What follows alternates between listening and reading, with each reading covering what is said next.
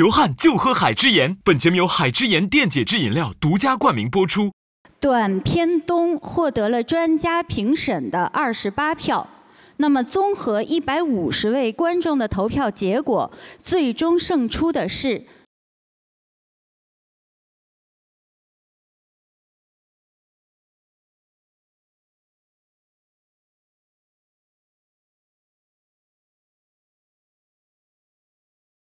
东。恭喜敖子逸和蒋依依，恭喜你们！那我们也要恭喜我们助理团的每位成员呢，都预测成功了，所以每个人再获得一枚徽章。来，请传递下去。我们专门来拿徽章的吗？对，谢谢。因为这个徽章还是很重要的，这是最后的4个作品，我们是可以有机会投徽章的，好吗？好了，我们轻松一下，休息一下，一起来欣赏舞蹈表演。你们想象不到这表演的2位是谁？是谁呀？敖子逸跟蒋依依。对呀。敖子逸会跳舞吗？对呀，不知道啊。让我们一起来欣赏一下。来了来了！哇哟！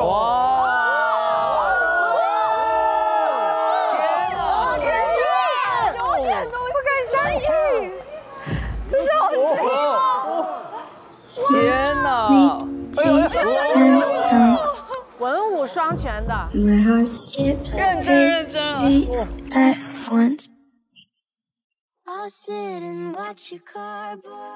哦，可以啊，敖子逸。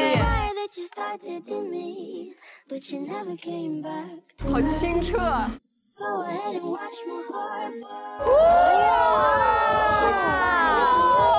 哎，还行啊，还行啊。敖子逸挺帅的。可以啊。他如果不搞笑的话，这是可以帅的。起范儿了，要放大招了。起范儿了。来 solo 了。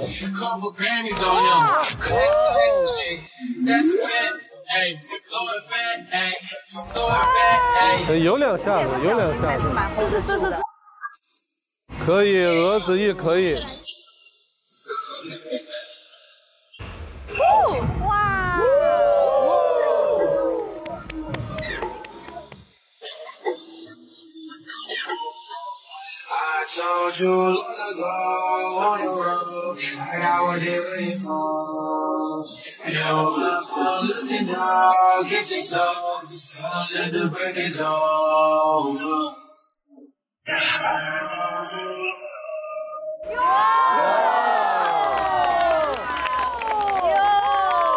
这个喘气！哇！还有！哇！啊！有功夫呀！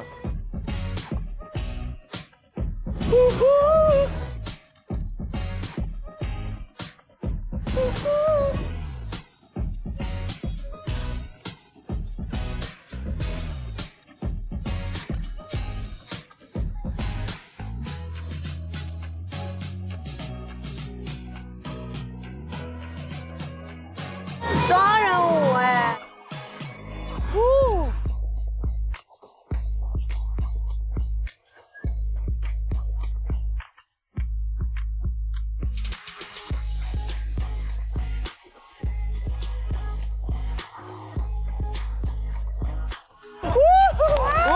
有功夫。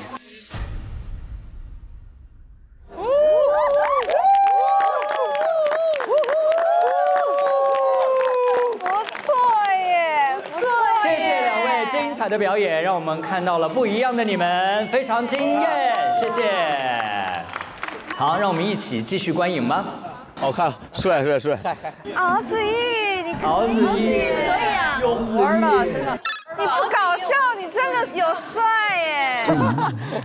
谢谢。你被搞笑困住了躯壳。对你不要人家一夸你，你说嗨，你就哎呀。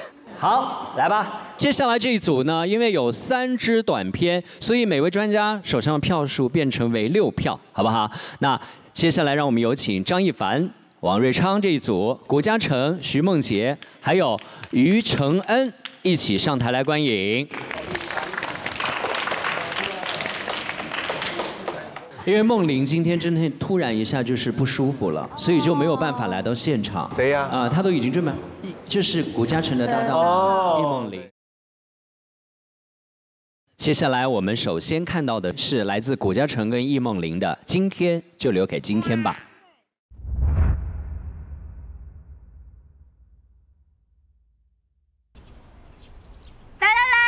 旅客朋友们到我这边来集合了，我们马上要去下一个景点了。这么热的天，影视城还有这么多人拍戏，看来影视行业不景气啊！真真呐，你到底能不能行啊？你说你有8年的表演经验，会8种方言、8种舞蹈、888段绕口令，你再看看你这干巴巴的业绩，还整天跟我叭叭叭的。你给我听好了，今天你就接待1位顾客，你要不带他做点什么项目的话，你就给我卷铺盖走人。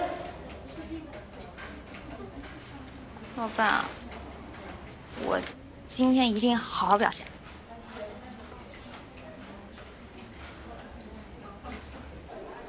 喂，李先生，你在哪儿呢？我在旅行社门口呢，你在哪儿啊？怎么没看到你啊？你要不招个手示意一下呗？你是不是穿一绿色的衣服，拿一黄旗啊？哎，喂。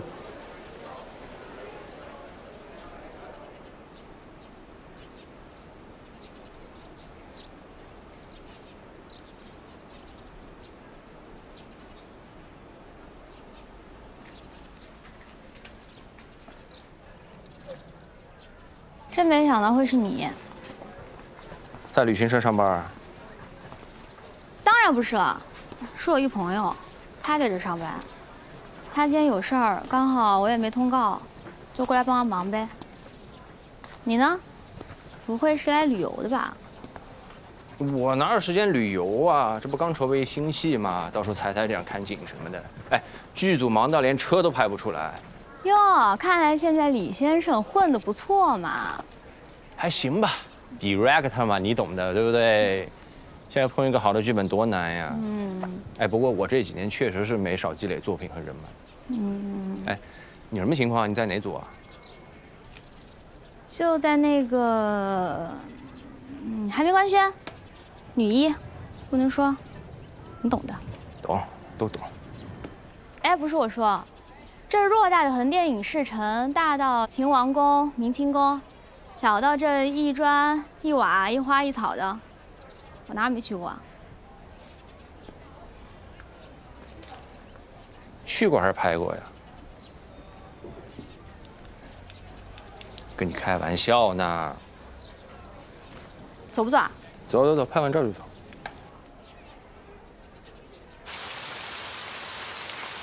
怎么样啊？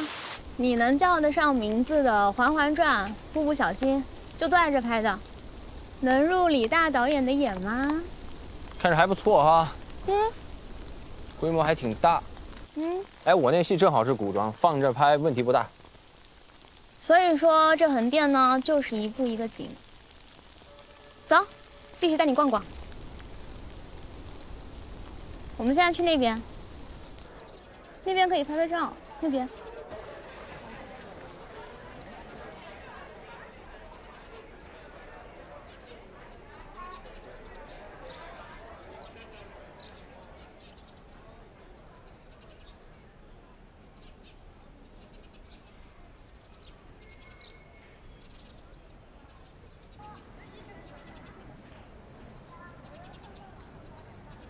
你这一步一景没什么特别的呀，我都没有创作灵感了。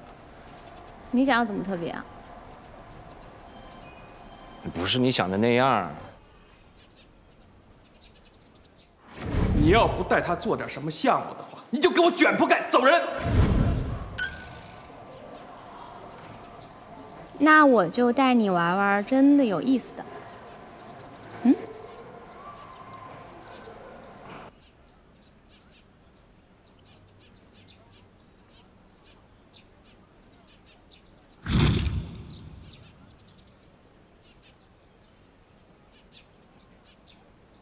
你过来，你过来。拍照就不拍了。哎呀，你拍嘛，我帮你拿来。好，可以了。好，手比个耶。好，比个耶。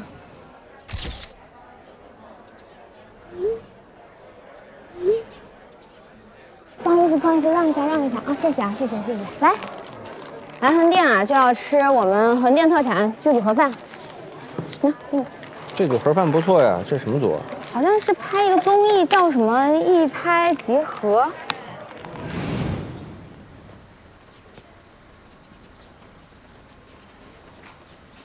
哎呀，你吹什么吹啊？走了，拍下一个。哎呀，走了。来，招募群演了101位挂盒饭，快，有没有来的？排队了，有没有？咱们去试试。试试就试试。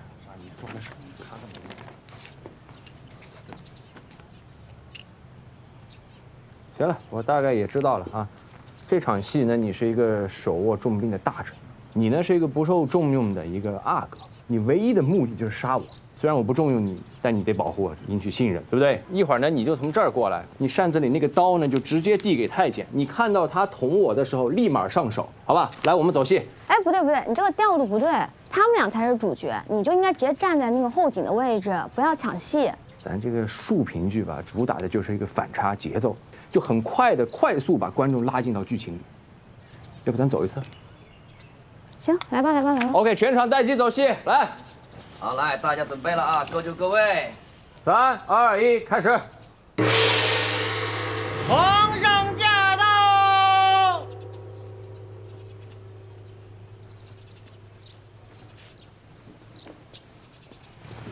皇上，近日为臣在江南获得一幅杜甫的真迹，请皇上圣阅。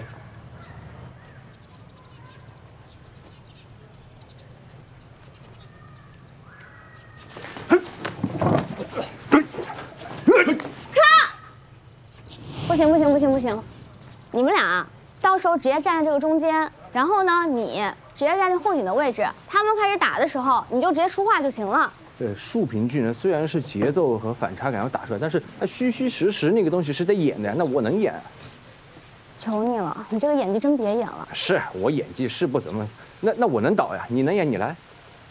行啊，来。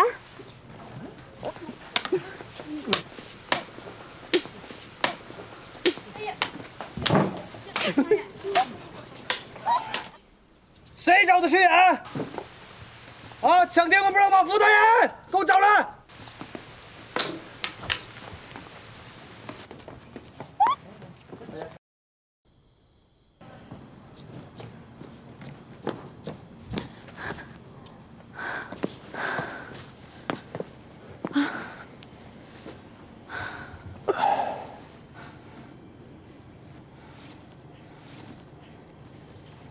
你不会觉得尴尬吧？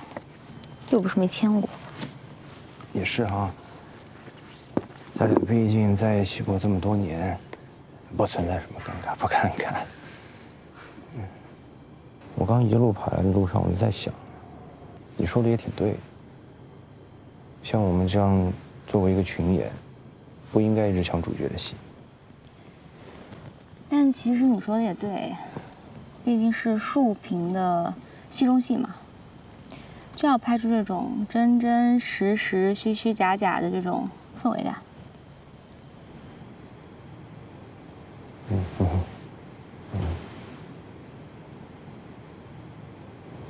人呐，这一旦入戏，就很容易上头的。以前你为了一些这么小的角色，这么去奔波，这么去拼，那会儿我说实话，我是真不理解。但今天，我算是明白。我今天坐在监视器前面，也才看明白，为什么你之前这么容易暴躁，每天要面对那么多工种，还要熟记这么多角色，这千丝万缕的，稍有一点差池，全在画面里，不给人整崩溃、整暴躁才怪呢。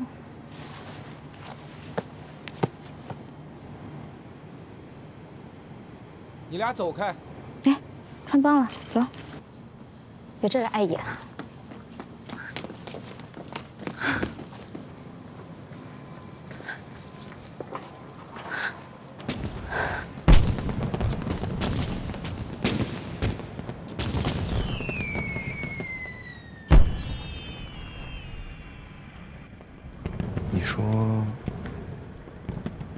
如果我们当时没有分手，会怎么样？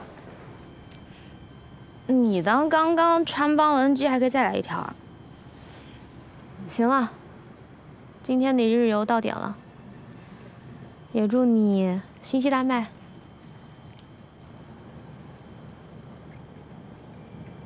其实我不是导演，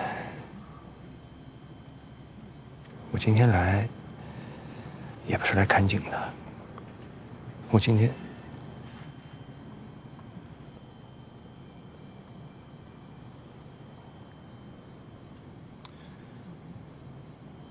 总之，你要加油，不要枉费当时我没把你留在身边。当时我们为了各自的梦想，甚至放弃了彼此。我也不知道到底值不值得，但或许已经不重要了。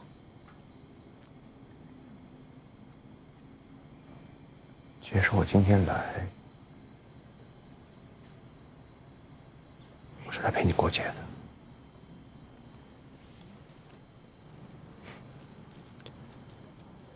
你觉得？你觉得我们之间还有可能吗？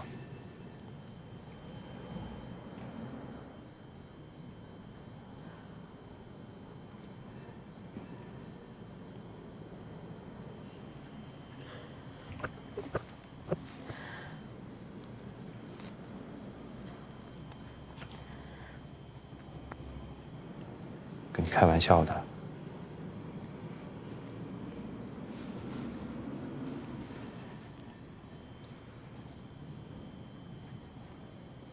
那我们的旅途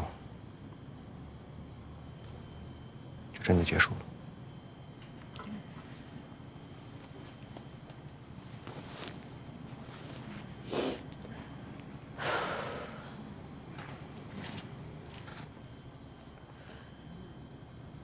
那就祝你未来一切顺利。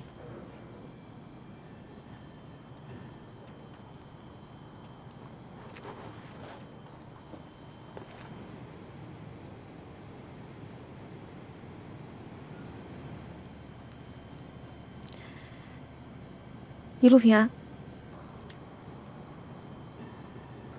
一路平安。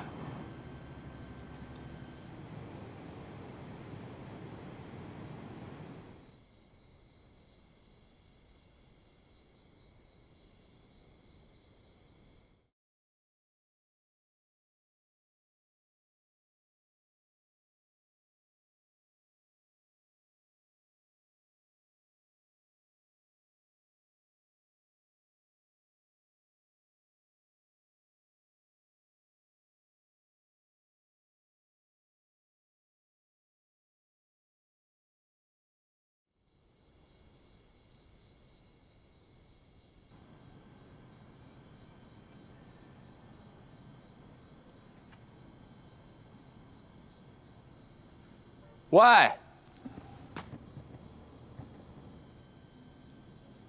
能不能不做导游啊？不做导游你养我啊？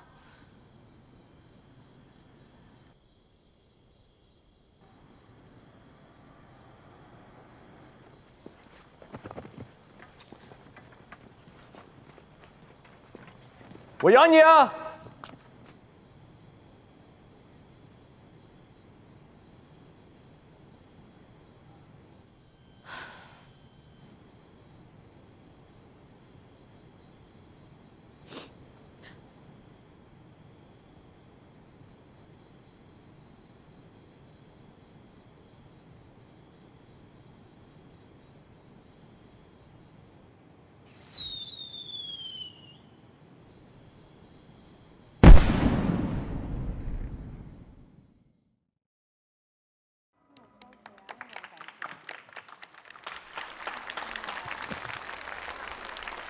其实这个本子有点像还原很多，就是横店的这些就是横漂们他们的一些生活跟真实的一些场景哈。谷嘉诚，我看过他演的戏，他的戏是很好的。嗯，谢谢谢谢。上次那个就演得很好，就是你们吵架拿一个箱子你要走的那个。所以请务必原谅我这一次的幼稚，我一定会十分的成熟。那个演得非常好，痞帅的。尤其振宇哥那个现场指导过后啊，那个节奏啊，非常好。因为我们昨天才看过那个片段嘛，就觉得进步非常大的。谢谢老师，谢谢老师。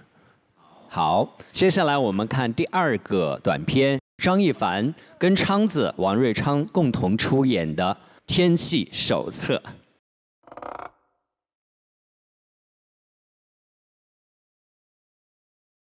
哇，这个好，这个好，剧本好，演的也好，对，两个人都好好，好棒演的啊，这个好棒，这个还有点小惊喜，对，我喜欢他们这个，我也喜欢这个。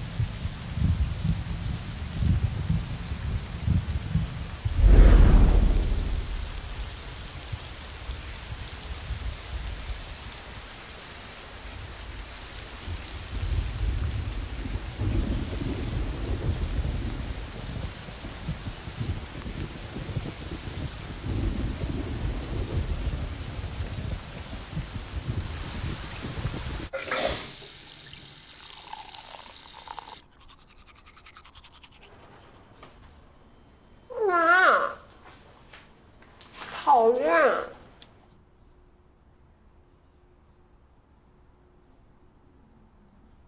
红饭，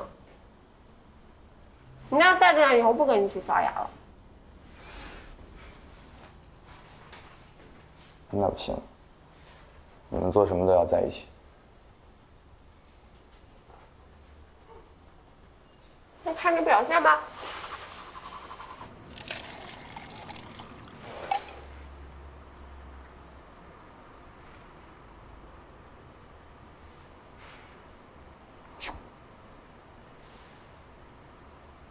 要不要试试看？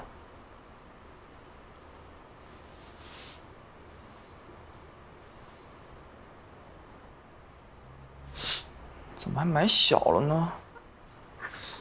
痛。对不起啊，我怎么能把你的手尺寸？就是，这都能记错。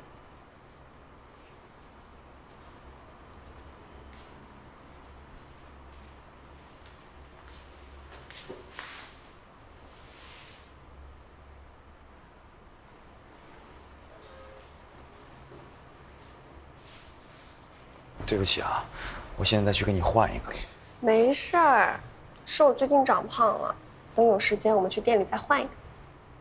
那我们现在去吧。今天不行，你忘了，我们约了 Amy 跟丽丽吃饭。是我们的戒指重要，还是你的朋友重要啊？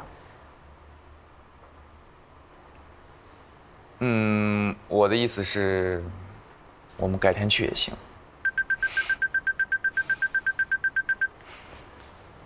那我去化妆，你也赶紧收拾，他们还在等我们呢。看给你开心的。我们都好久没见了，你不高兴？你高兴我就高兴了。去。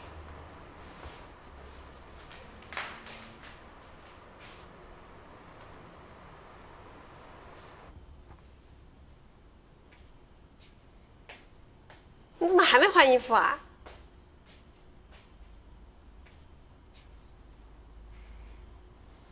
怎么啦？我看你的药瓶没动，不要忘记吃药哦。我待会儿就去吃，忘了。你到底怎么啦？我是觉得你连自己都照顾不好，还要出去乱跑。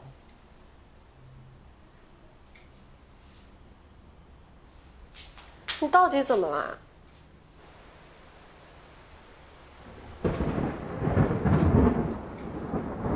我是觉得外面快要下雨了，不想出门。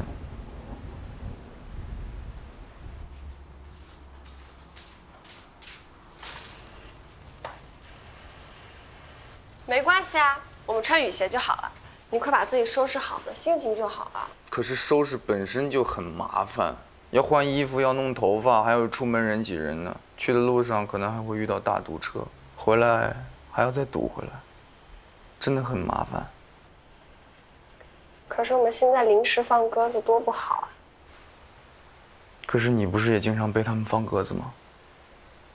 他们忙，我没事肯定要准时赴约啊。你真的是人善被人欺。不是有你保护我吗？你到底去不去呢？我是真的不想去了。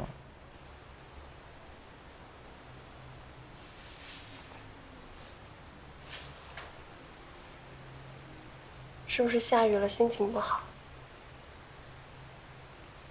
我其实是不太想出门的。好，那我叫他们来家里吃，我做饭。好，只要不出门，做什么都可以，我帮你。嗯。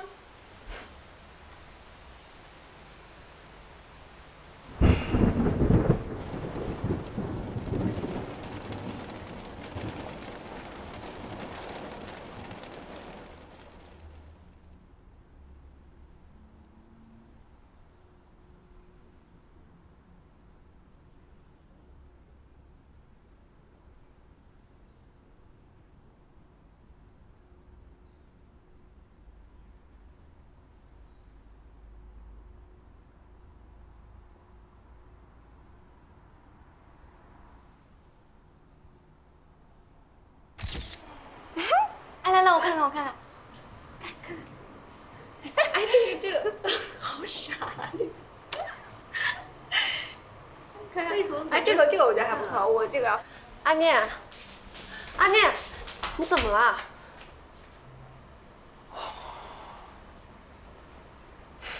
没什么，就不知道该跟他们聊什么。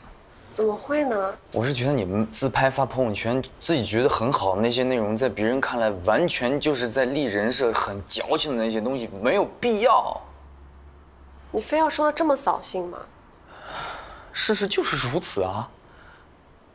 还有，你最爱吃的螃蟹腿，一共就2个，全让艾米吃了。原来点是在这儿，心疼我了是不是？不是，你没明白我的意思。你们上周刚刚大吵了一架，现在又好的跟一个人似的，我是搞不懂你们这种虚假的友情啊。我觉得你很累，我也很累。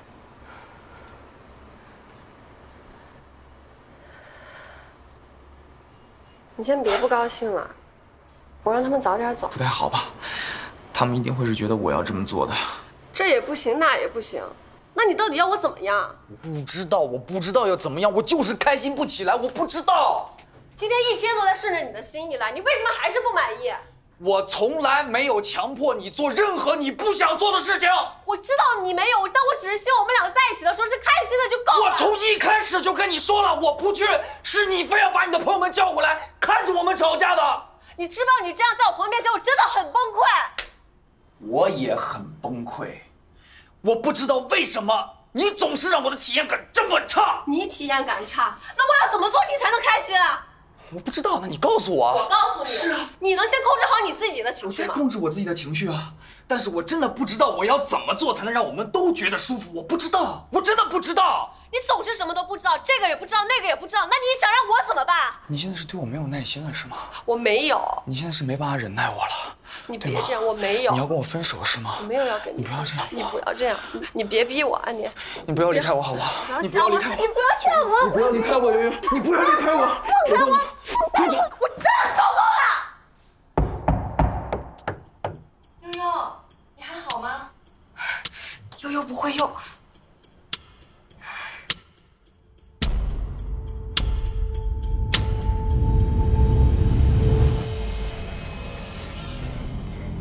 看你的药瓶都没有动，你不要忘记吃药哦。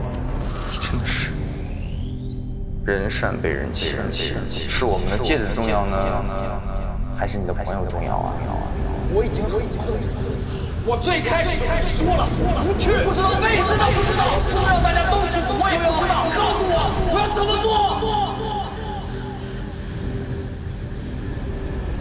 我生病了，一种情绪的病。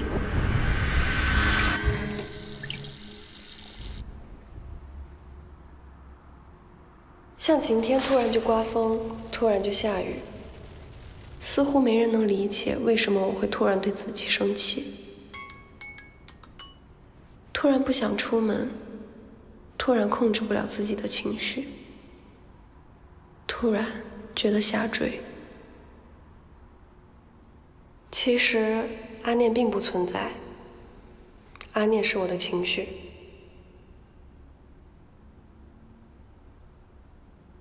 尽管生活盯视着我的痛苦，但还好有你在。对不起，我又……没关系，我好多了。我是不是很糟糕？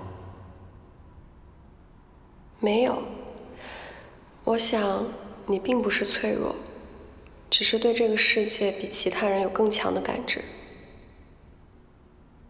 别离开我，我会一直保护你，我会与你分享我的一生。无论快乐或者忧愁，幸福或者痛苦，顺境或是逆境，我会永远守护你。守护你，永远。我们将相伴余生，如影随形。谢谢你，我阴晴不定的情绪。谢谢你，如此勇敢的自己。这个好，这个好，剧本好，演的也好。我还在说为什么昌子就是演出来像个女孩子，像个女生，后来才知道原来是在跟另外一个自己在抗争。你们两个演戏真的很有惊喜，因为你们两个其实是算是里面的学员中最后没有配对成功的，可是你们两个演戏的这个节奏都非常的好，然后亦凡也让人很有惊喜。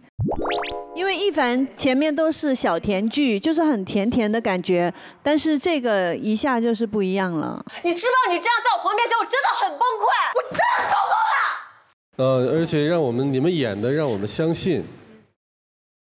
然后你们吵架的爆发力也很好，就是最怕就是假吵，假吵就感受不到。怎么假吵呢？示范一下。有假吵的。怎么假吵？示范一下。真的很讨厌你。因为这个情绪啊，这种就是突然一下情绪的转变，很多人现代人都体会过，我相信很多朋友。那你们两位有没有突然这样的时候，突然一下情绪就不行了？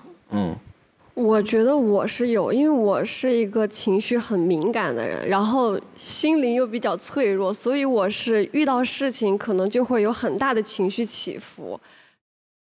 但是就是还好有身边人嘛，就是每一次在我有情绪起伏的时候，他们会稳住我，但是就是还是会给我一些小小的感受。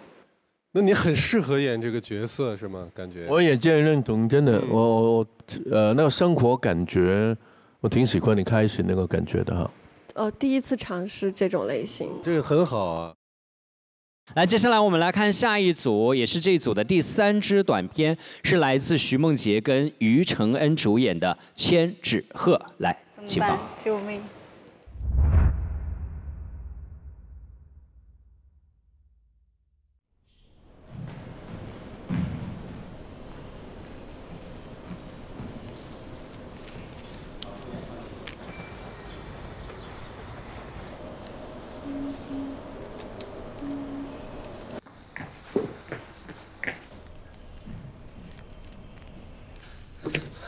报告。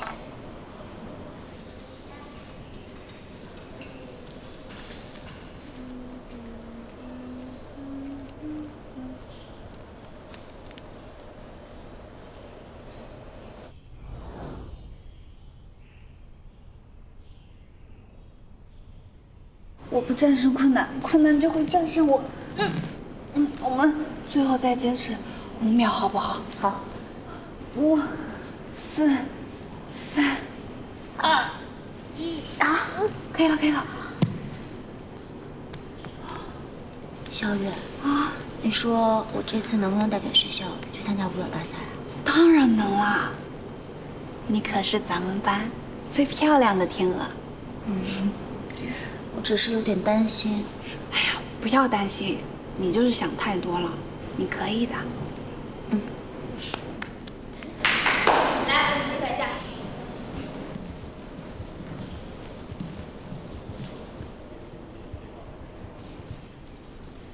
我来宣布一下，本次代表学校参加芭蕾舞比赛的同学是宋明明。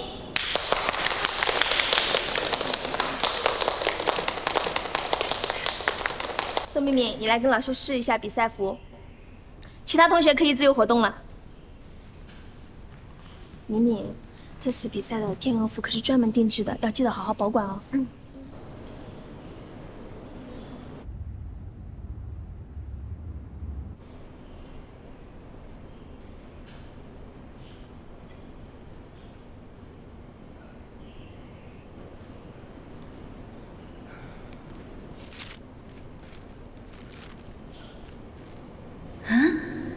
哪来这么多漂亮的纸啊？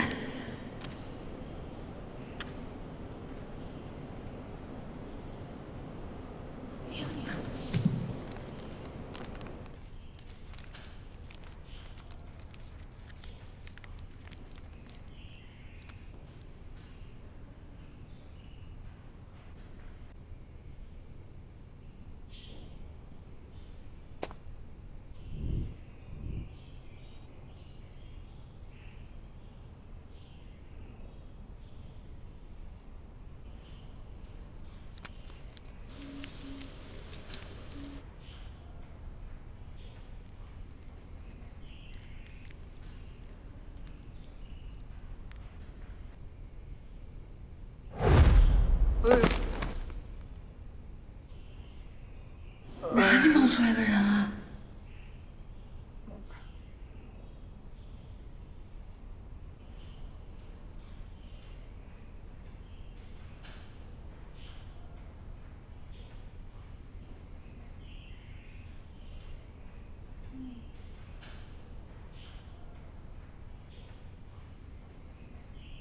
同学，暗恋呢，要关门了。哦，好的，阿姨，马上。人呢？我看错了。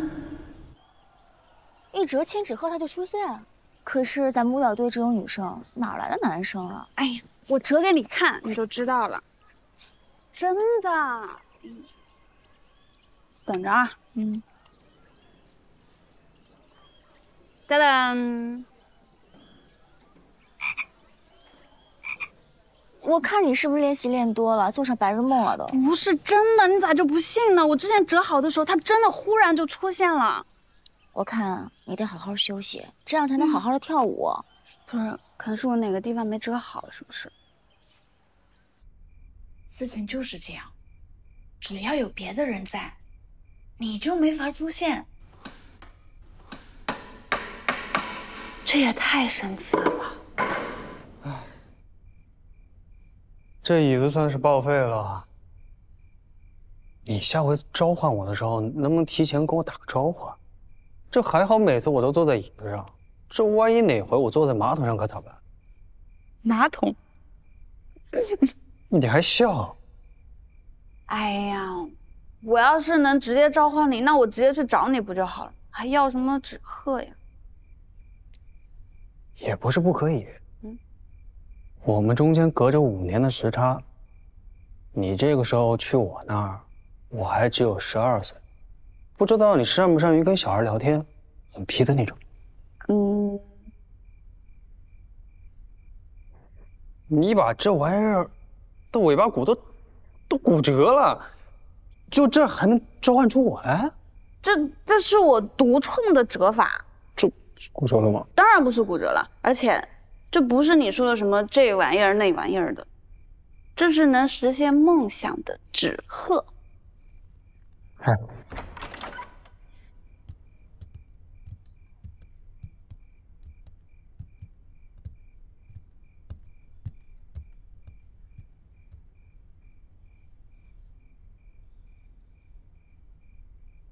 小雨，我们是不是最好的朋友？当然啦。那如果有一天我离开你了，我不能跟你一起跳舞了，你会想我吗？你瞎说什么呢？我们不是说好要一起跳上大剧院的吗？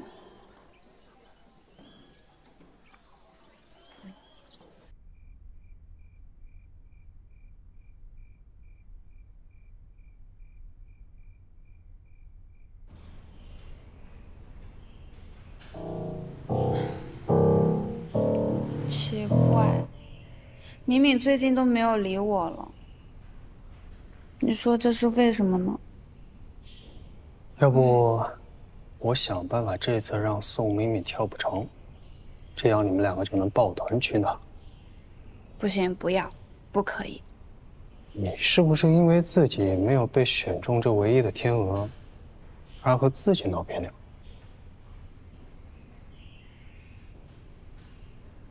你说，我们以后会成为什么样的人呢？好问题。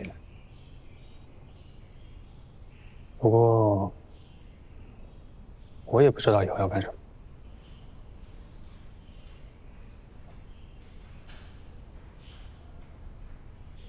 那，你的梦想呢？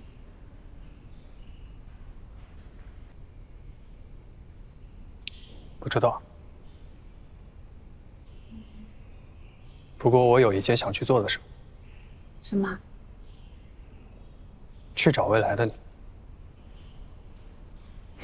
去看看你变成什么样子。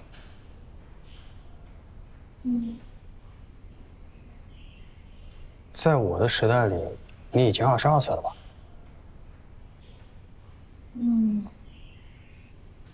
还是算了。我怕我自己会失望。对自己有点信心嘛。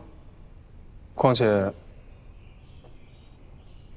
你不是说过，千纸鹤能替你实现愿望吗？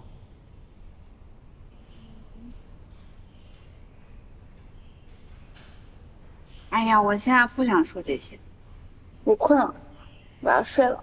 你随意吧，慢走不送啊。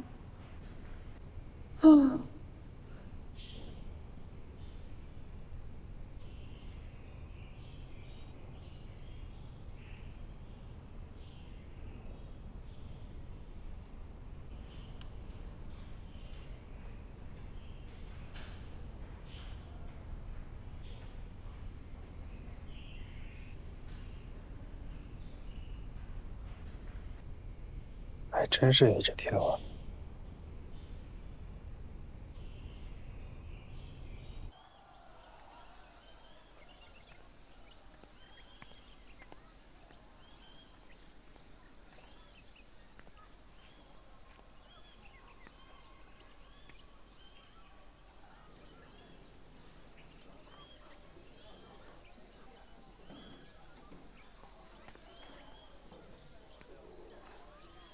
你之前没理我，是不是因为练舞太辛苦了嘛？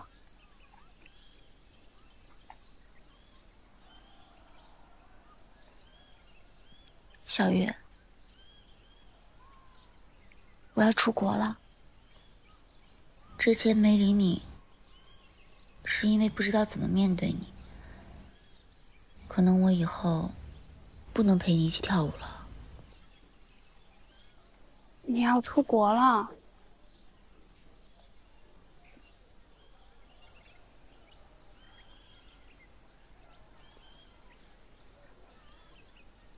我支持你。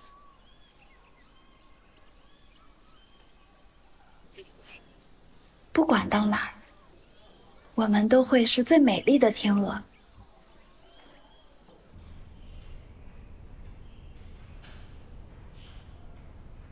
宋明明走后，我就一直陪伴着小雨。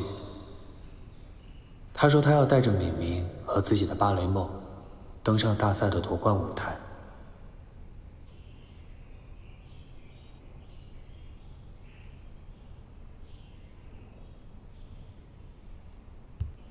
这双芭蕾舞鞋从新到旧，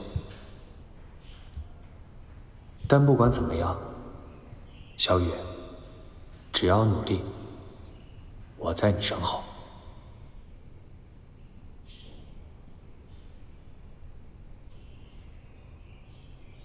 然而对我来说，他每用掉一张纸，我们离别就会更进一步。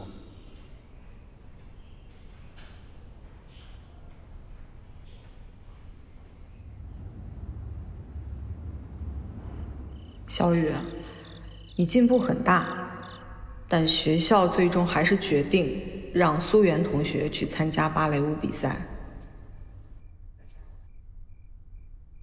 我已经努力了这么久，为什么还是做不好？纸都湿了，折不出钱去喝了，怎么办？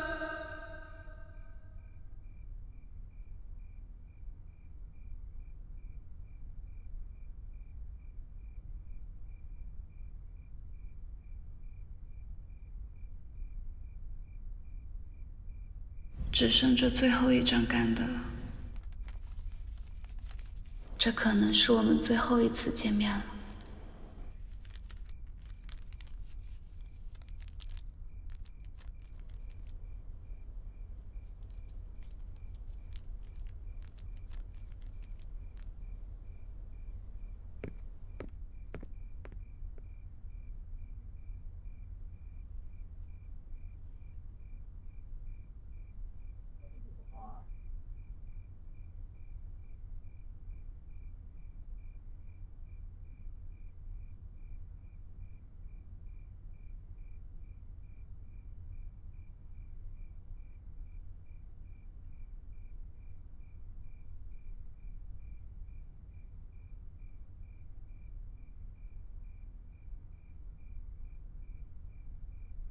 我这次来呢，有一个好消息要告诉你。真的？你看到以后的我了？你怎么知道？我跟你说啊，你变得很厉害，你登上了国家大剧院的舞台，表演的剧目正好就是《天鹅湖》，那简直了，星光熠熠。谢谢你。对了，我有件礼物要给你。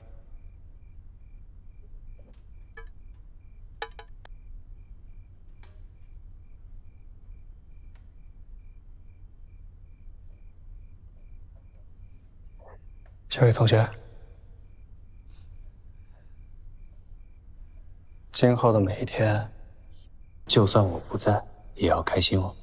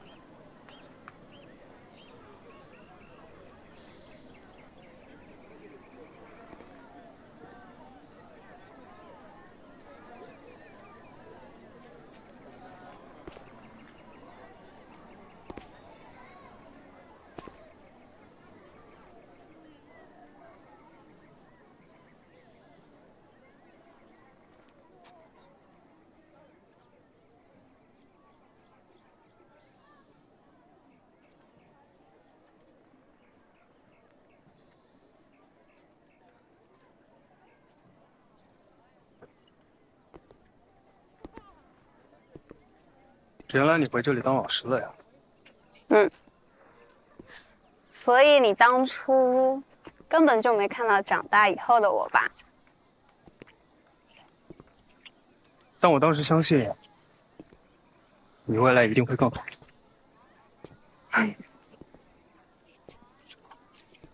对了，你那个朋友怎么样？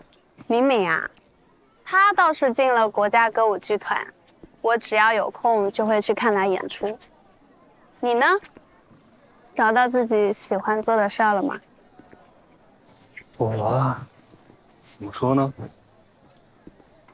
我大学学的天体物理。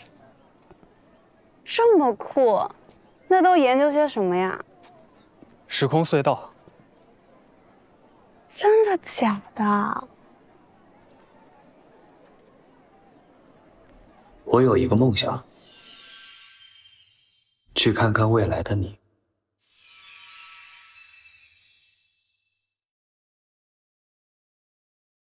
哇，漫画哎！开始面对了。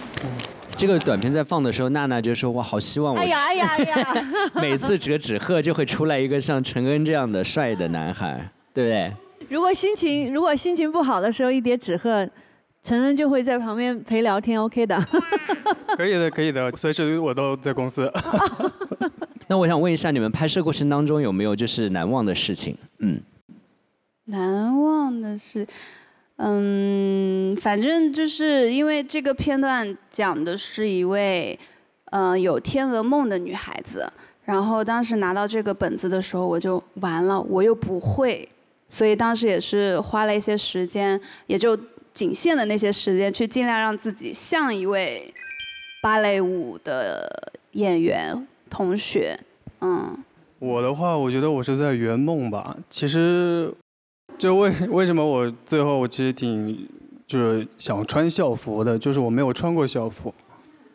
哦，你很适合哎，很适合。我也没有拍过校园戏，然后因为我中专学的是古典舞，然后每天都泡在那个练功房，所以我们没有校服，我们学校也没有校服。拍这个的时候也感受一下那个操场啊，然后练功房又既熟悉又有一些新鲜的东西在。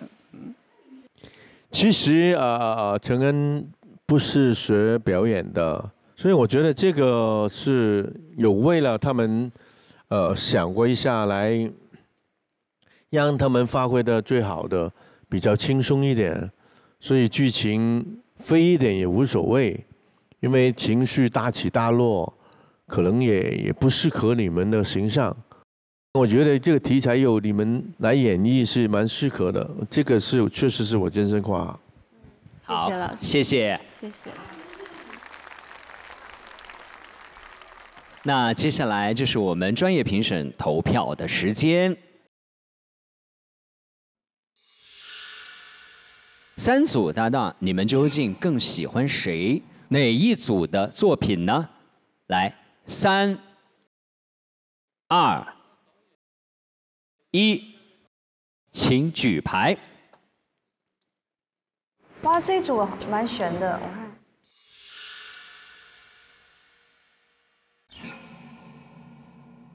一凡组，3组投给了易梦玲跟古嘉诚组，4组投给了张一凡跟王瑞昌组。哇！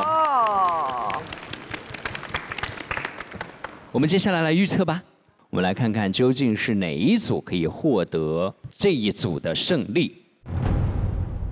好，来助力团。考虑好以后，请举牌啊！3、2、1。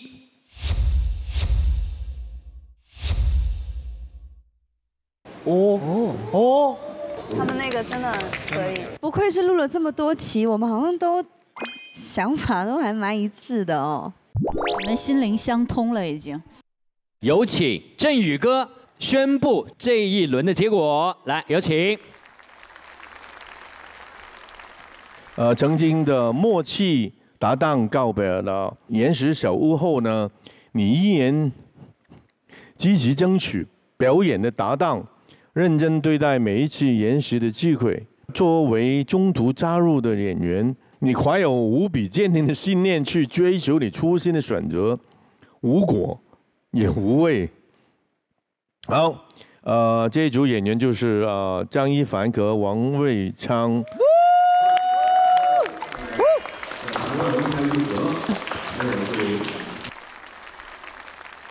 好，谢谢。那有个那个状况跟大家讲一下，因为振宇哥要有下面的工作，所以他就要赶飞机走了。让我们用掌声谢谢振宇哥。那他呢会实时的看到接下来的表演，然后会把投票呢发给我们的导演，所以最终的结果呢也还是会用那个振宇哥的投票，所以我们不会把这个部分缺失掉的，好不好？谢谢振宇哥，谢谢。谢谢。一路平安。再见，振宇哥，再见。哦，星星也是一样是吗？那你们俩都是要在那个车上实时观看，好不好？对。我祝大家那个前程似锦，好。小心点啊，那个有台阶啊，谢谢，拜拜，谢谢星星。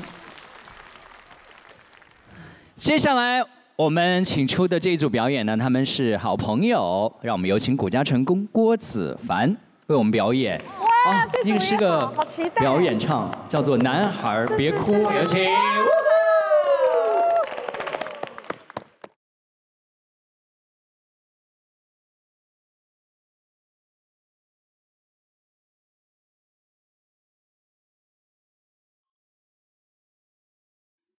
我跟你描述一个灵魂，它拥有不懈的青春。每当夜色降临，就会轻轻歌唱。它唱着一个新鲜的故事，里面的人们相互微笑。是不是每个夜晚都要这样为了爱？郭子凡唱得很好听哎。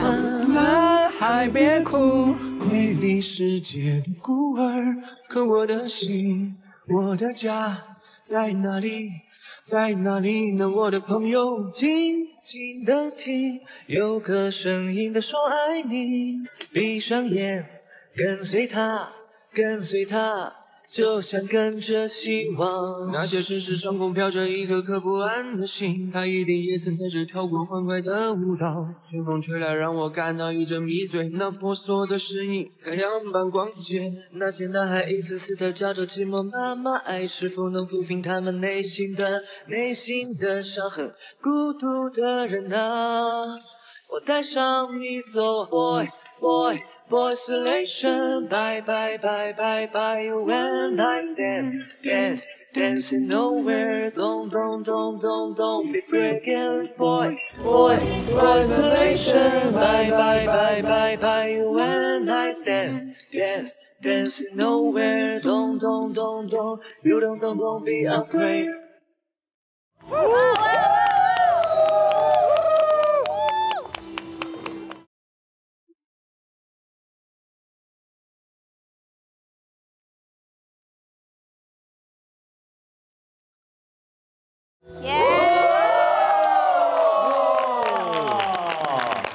谢谢两位精彩的演出，唱得真好。流汗就喝海之盐，本节目由海之盐电解质饮料独家冠名播出。我们来进行第4轮的展映，好吧？我们有请张丽、延安，我很期待这一组。还有边天阳跟李艺珍。李艺珍，你昨天那个30而已演得好好啊！谢谢。被那个振宇哥突然扇2下之后，进入角色了。自从头发弄乱了，你看。张丽，你演了那么多戏了，你还会紧张吗？延安紧张吗？我紧张啥？延安紧张什么？延安什么场面没见过？延安刚刚坐在那儿说，等一下我要好好的输出一下。有什么？好，那我们首先来看张丽跟延安的《爱的概率论》，来，请放。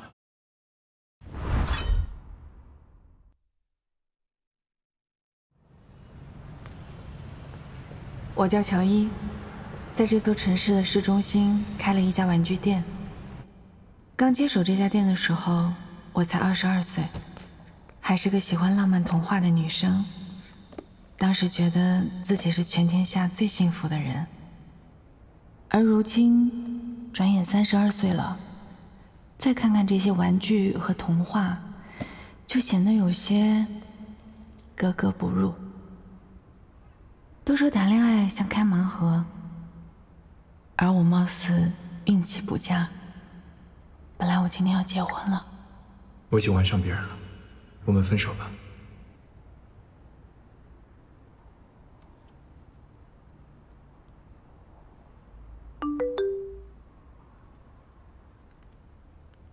你好，我前2天在你们店买的盲盒有破损，能帮我换一个吗？可以的，您到时候把盲盒一起带来，这边给您退换。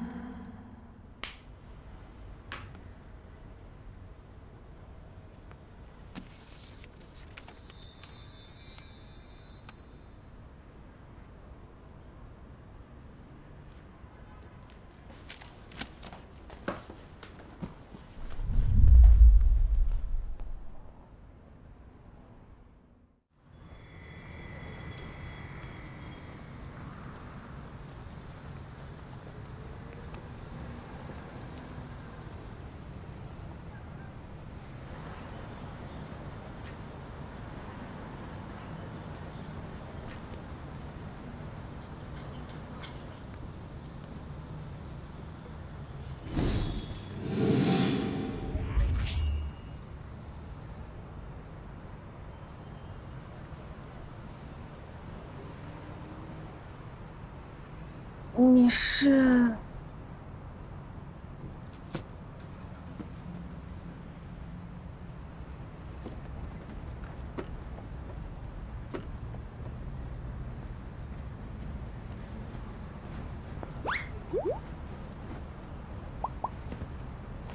你？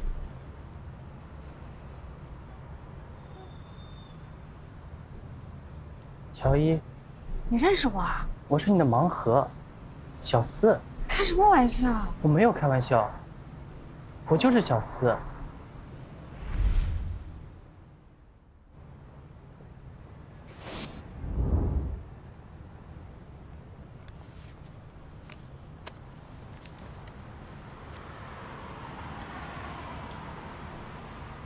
别把我退掉了好吗？像我这样的残次品，被退掉了，就只有等着被销毁的份儿。哎，你店里还需要店员吗？要不先试2天，合格了转正。嗯。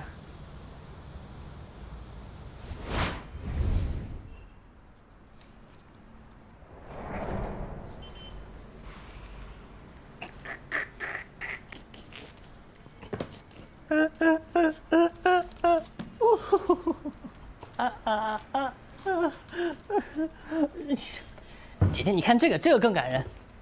这个大猩猩，然后他喜欢只小兔子，然后他追这个小兔子跑。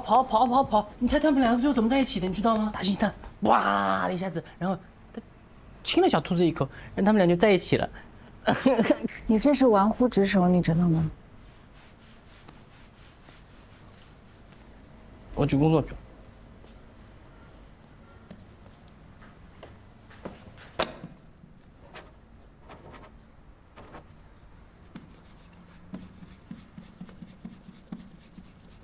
幼稚！这只青蛙摇身一变，变成了一个真正的小王子。小哥哥，你相信青蛙王子的故事吗？当然了，那个故事告诉我们啊，往往外表并不重要，最重要的是内在的美。幼稚！怎么回事你啊？我脸脏了呀？给你擦一擦。我们都是盲盒好朋友。幼稚！他真的好幼稚啊！小四，帮我分一下盲盒。小四。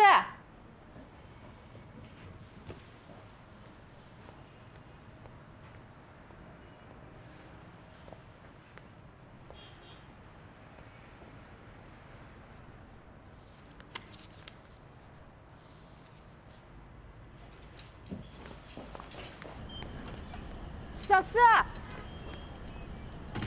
小四。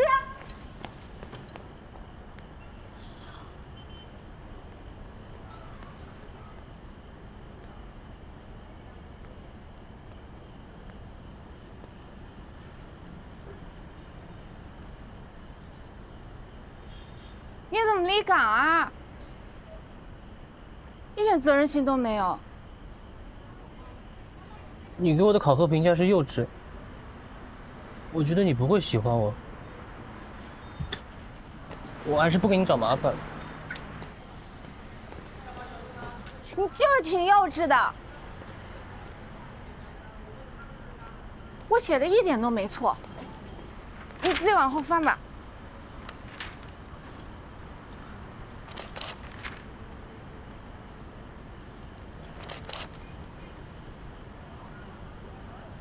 虽然幼稚，但却让我的世界热闹了起来。虽然幼稚，但它却让我笑了。虽然幼稚，但我相信，一个相信童话的人，一定是个温暖的人。干嘛要假扮盲盒啊？费那么大心思，想追我啊？我就是盲盒。拜托，我都已经过了相信童话的年纪了。因为想逗你开心。其实，我们之间的故事比你知道的要久。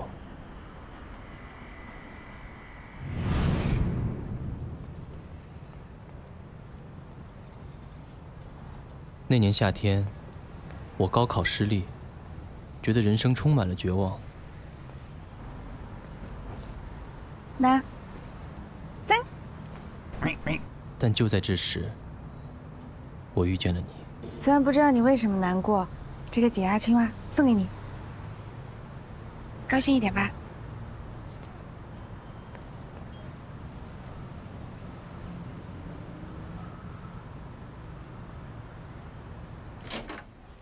你好，欢迎光临。后来我复读考上了理想的大学，想见的第一个人就是你，你就在我眼前，可我不知该从何说起。我在想，也许你已经不认识我了。40，谢谢。亲爱的，哎，待会儿过来一下。好，好，好，等我一下啊。我还是忍不住想来见你，想知道你每天过得开心不开心。欢迎光临。直到那天，随便看看。我来店里，你不在，几天不找你，再给我点时间。我却看到他和别人。还是我分手。我不允许他欺骗你，我要保护你。你个王八蛋！你是谁呀你？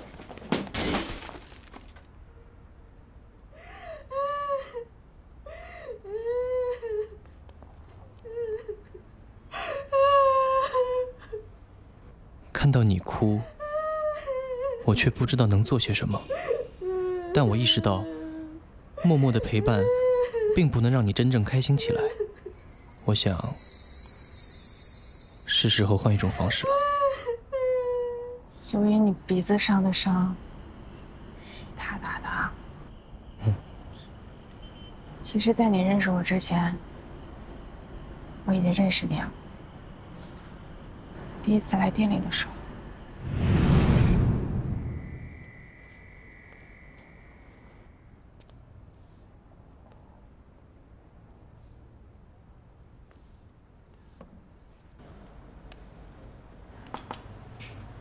切好了。啊，好，可以了。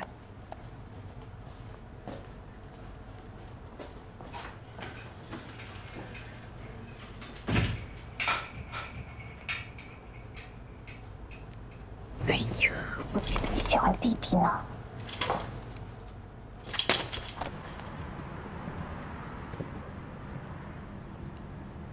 那天我看到你竟然坐在店门口哭了，这一刻，我只想让你高兴起来。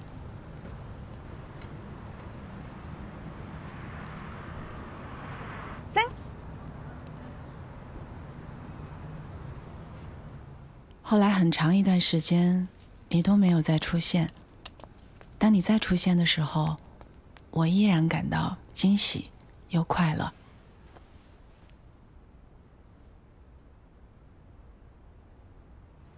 我没有想到，你最终会以这种方式出现在我面前，还叫出了我的名字。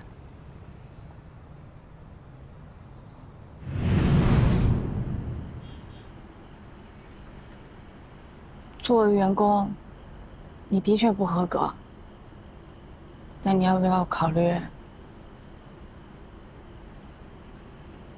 做我男朋友啊？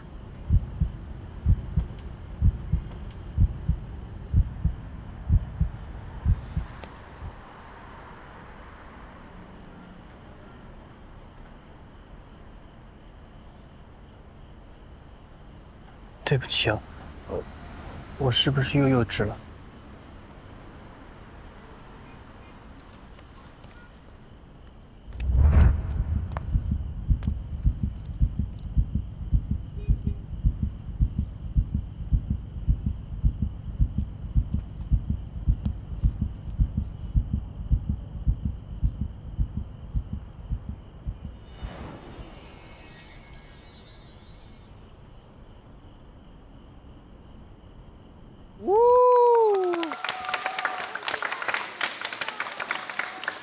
好喜欢啊！延安今天他说他要疯狂输出，现在卡住了。就是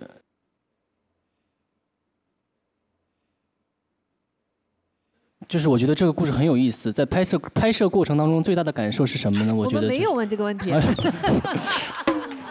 他自己 Q 了。对。那么，我想问一下啊，就是我从一开始到现在的变化和成长有哪些呢？最大的变化就是每一次演的都比我好。哎呀，这没法说。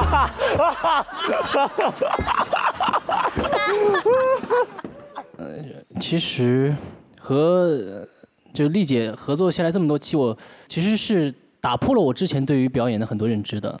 怎么说呢？也是浅浅的学到了表演的表层嘛。我觉得，我希望今后可以有更多的机会让我尝试去表演。我觉得我是愿意去花时间、花心思，好好在这方面去钻研的。今天你们是第一次看到呈现的，第一次看到。你满意吗？比如说10分，你给自己打多少分？我觉得5、6分吧。你们张丽给他打多少分？我给延安打10分吧。我觉得这个角色真的他很给他量身定制的感觉。我拿到这个本子的话，我很幸运，我的搭档是延安，因为他不油腻。就他演那些可爱啊、木偶啊什么的，他真的他自己相信这个东西，所以他演出来东西很真诚。就如果他自己不相信的话，其实我会觉得那种台词他还是蛮童话的，会有点难代入，我自己觉得。对，是的，是的，是的。来，我们接着看下一组。下一个短片也是我们最后要观看的一个短片，就是李依珍跟边天阳的黑百合，请看。紧张了，紧张了，开始。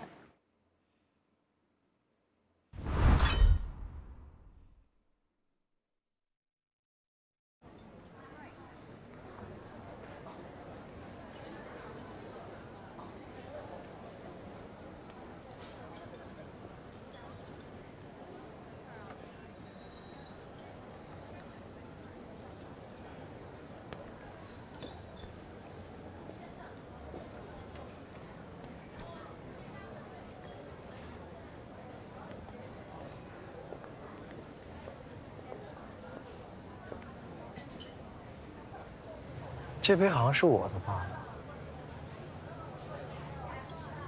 那现在，它是我的了。好久不见啊，宋小姐还是这么的有意思。我看你一个人站这么久，如果你是害羞的话，我可以帮你介绍介绍。好意心领了。看来严先生意不在此啊。不过你今天来这儿是为了后面的慈善拍卖会吗？如果严先生对画感兴趣的话，那为什么前几次约你看展的时候，你都说没空？正如你所说，意不在此。严先生可真难追呀。不过，我宋琦真喜欢挑战。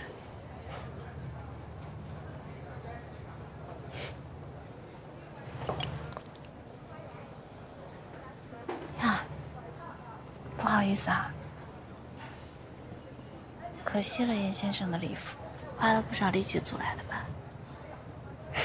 我陪你。这就是宋小姐追人的方式，很独特。但是想要追到我的话，这种方式是不是不太够格啊？严先生，先看看我今天晚上为你准备的惊喜，你再说我够不够资格？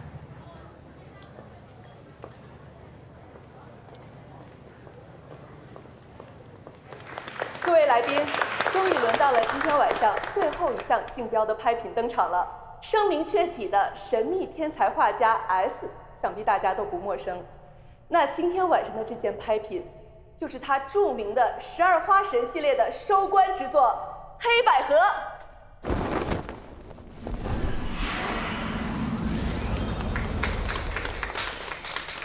这幅黑百合还不错啊，200万可以拍，可以。黑百合的起拍价为200万。那么今天晚上所有的拍卖所得将用于支持和推广慈善公益事业。现在竞拍开始。250万。300万。哟，看来严先生也对这位 S 感兴趣啊。神龙见首不见尾的艺术家，当然都会心驰神往。500万。550万。600万。650万。700万。700万，被追吗？又是严先生和宋小姐，看看他们俩成为谁家的。看来严先生这是势在必得了。宋小姐不如成人之美啊！750万。这句话也同样送给严先生900万。900万一次，900万2次，900万3次，成交！恭喜宋小姐。今天我们荣幸地邀请到了这位从未露面的天才画家 S 莅临现场，我们将邀请 S 将这幅黑百合亲自交于他的新主人宋琦珍小姐。好，那我们稍后见。这就是宋小姐所谓的惊喜。怎么样？这个惊喜够资格吧？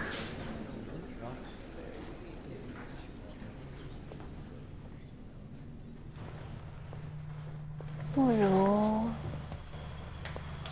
今天散场后去我家一起看这幅黑百合，怎么样？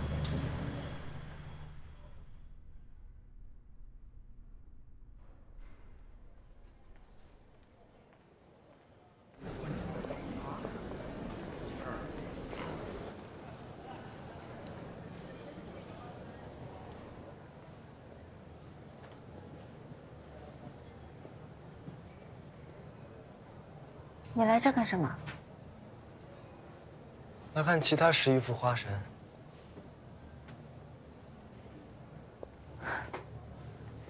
看来你还真是他的忠实粉丝啊。怎么样，黑百合很衬你？相比起黑百合，我更希望见到天才本人。那恭喜你，你如愿以偿了。宋小姐什么意思啊？严先生心驰神往的那位艺术家，现在就站在你面前。对了，刚刚还得感谢你呢。让 S 的身价又跃上了一个新的台阶。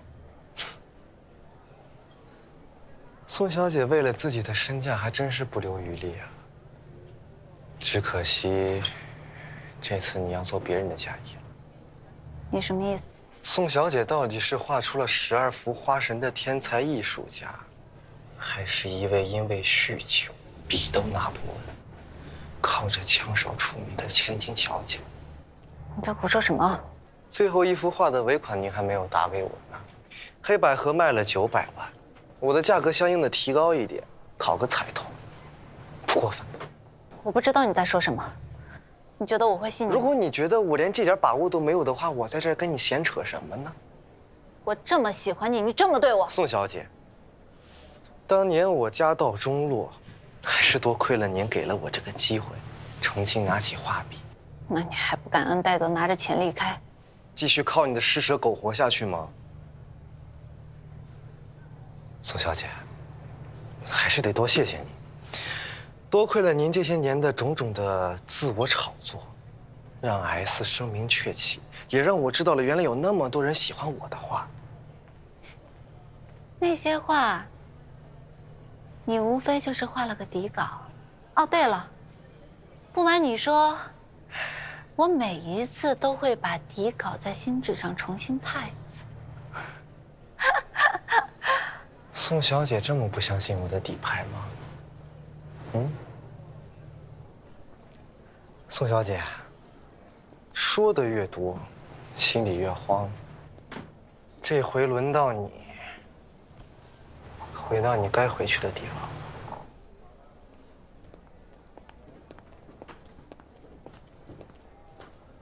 叶子川，相信大家对大家的无声真面目期待已久了。接下来就是最激动人心的时刻了。有请无界美术馆馆长宋其珍宋小姐，也就是刚刚黑百合的拍得者，上台揭晓 S 画家的真实身份。有请。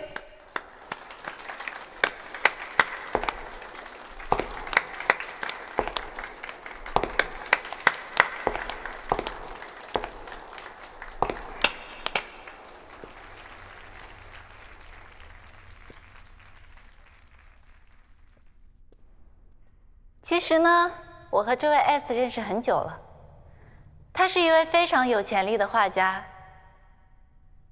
我们未来无界美术馆也会为 S 举办个人画展。下面有请我们的天才画家 S。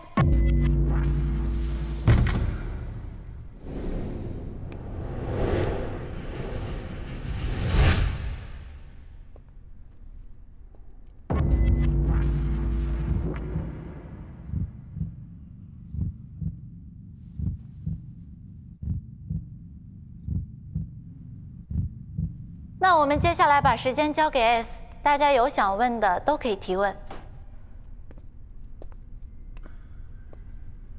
请问这位 S 先生，你为什么要用 S 作为自己的化名呢 ？S 这个字母，看上去就是莫比乌斯环的一半。我认为人生就是在无尽的循环当中，我的循环是幸福的，是幸运的，就像我遇上了宋小姐这样的伯乐。那么请问，你如何证明你就是 S 呢？为了感谢宋小姐，我在我的每一幅作品上的花蕊上悄然地记下了这样的符号，大家请看。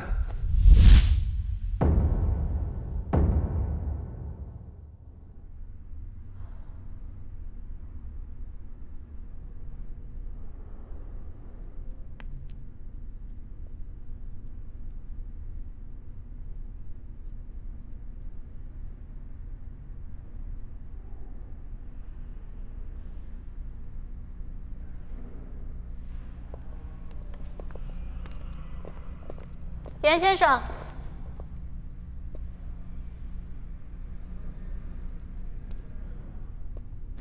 怎么样？喜欢我为你准备的惊喜吗？你是怎么发现的？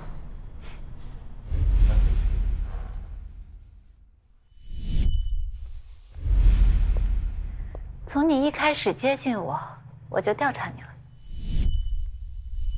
年轻的猎物总以为自己很会隐藏。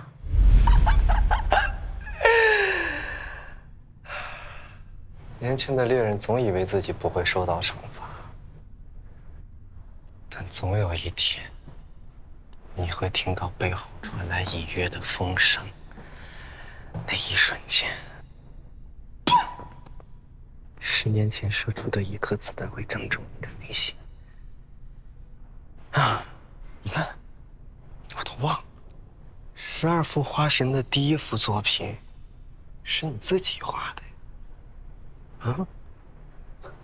但现在你受到制裁，就只是时间问题了。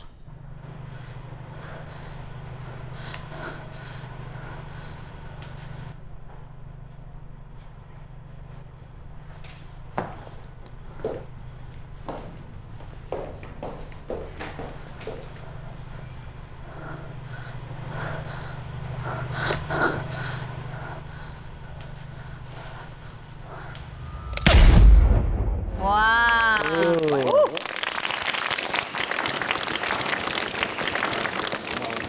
哇，风格好不一样的。对啊，很不一样哎，两个人都有点互相就是较劲儿、互相黑的那种感觉哈。一真就是真的像那种狠的女人啊那种感觉的，嗯。我对这个剧情好像持怀疑态度有一点，刚才，但是后来慢慢被你们演的带进去了啊，代入感挺强的，我觉得真的挺好的，嗯，进步很大，对。谢谢。我们知道你在前半段可能就是落单的机会稍微多一点哈。自从边天阳加入了以后，他好像就是坚定不移的，一致要选择你作为搭档。不，刚开始还是给蒋依依变过魔术的。他什么时候？对。在你眼中，边天阳是什么样的搭档？嗯。觉得跟他相处起来非常非常舒服，就是什么都可以说，然后我们经常比较搞笑。对，他给你变过魔术吗？没有啊。我现在给他变，现在给他变。没有那个这个飞起来那个。起。哦，对。我想问一下一真，因为就是你其实，在节目里面啊，感觉就是受的那个挫折比较多。可是我们看到，就是你一路过来，好像到最后就变得开朗了。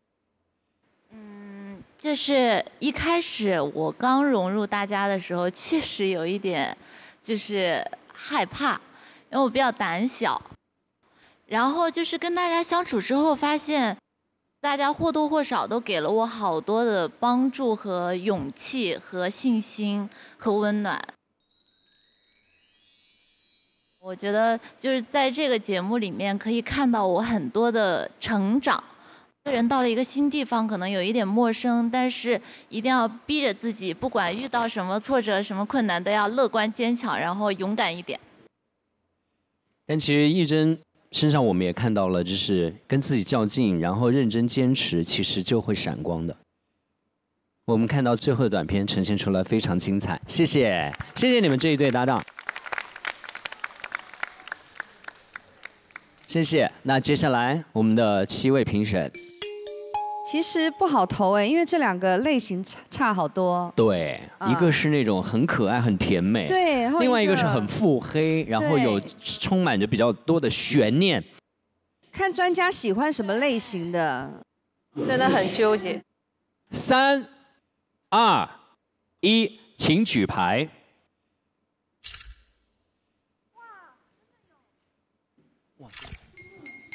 出现了，不一样的。这个争议还是有的。对对。哇。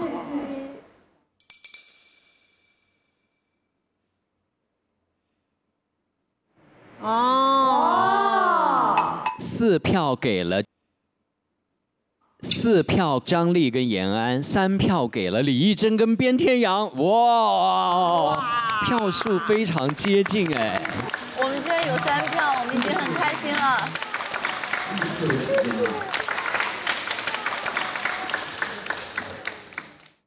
到了我们来预测的时间了，朋友们，因为我们其实是要猜150位他们观众的喜好是怎么样的。对，我们是在猜观众的心理。对，其实。来吧。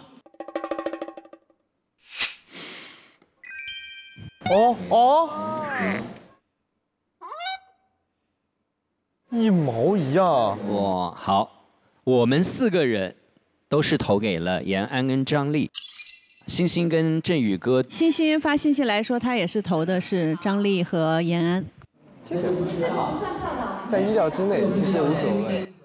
好吧，我们不知道观众150位观众投给了谁。接下来我们请乔恩为我们公布这一轮的最终结果。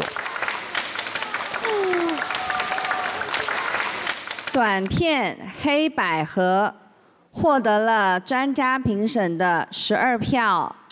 短片《爱的概率论》获得了专家评审的16票。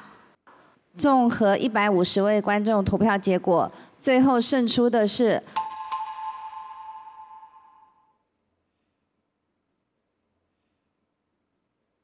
爱的概率论》。恭喜张丽和延安。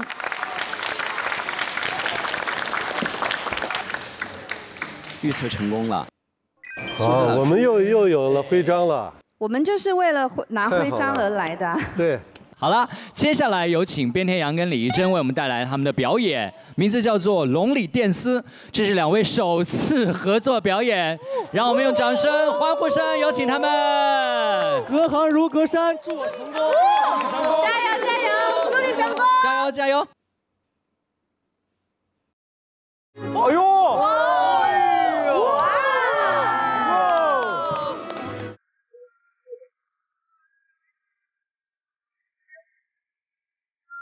好辣，辣妹。Oh baby， lonely dance。Oh baby， lonely dance。我会以为你是我的 only one， 到最后剩我一个人 lonely dance。无法拒绝你，我们靠得紧密。如果是苹果，你就是地心引力。看你随意加的冰淇淋，随时随地我们的爱不用刻意隐蔽。我的愿望就是占有你的一生，我想我们的爱不会减退，只会递增。你是我眼里最迷人的晚霞，只要有你在我身边，我就不再感到害怕。求你拉住我的一个漩涡，不要放过那一刻，我的心情就已经开始起飞，开始冲，拼命尽量的用，牵着你的手，也知道你把我放在心里，别几位好开单，图很忧愁，标各种 logo 带着孤单，却又在蓝色的星球。好可爱。守护你的游泳在若干年后，白头发的少女，所以让你跳支舞吧。孤单不会消失。You can only dance, everybody break it。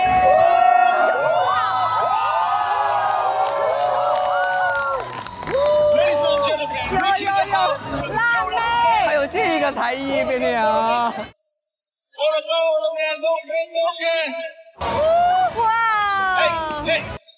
难道真的就能让我忘了你？那就在我的肩膀，在我的肩膀的灵魂不想入土，我总说让我想死你。不必是一个背影，看谁都不像是你呀。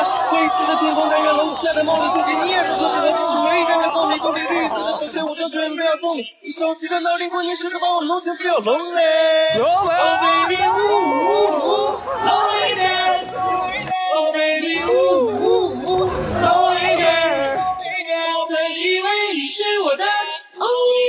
很多刺儿，我好抓人啊 ！Oh baby， lonely dance。Oh baby， lonely dance。Oh baby， lonely dance。Oh baby， lonely dance。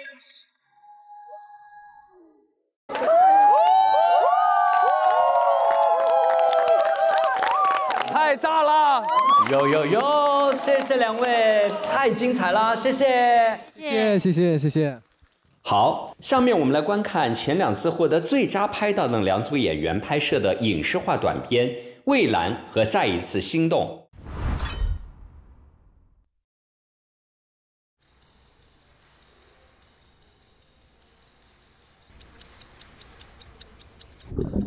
离你以往的最佳状态还差得远。虽然你的伤才刚好，不该给你太大的压力，但是安宁，你的目标是夺冠，所以一刻都不得松懈。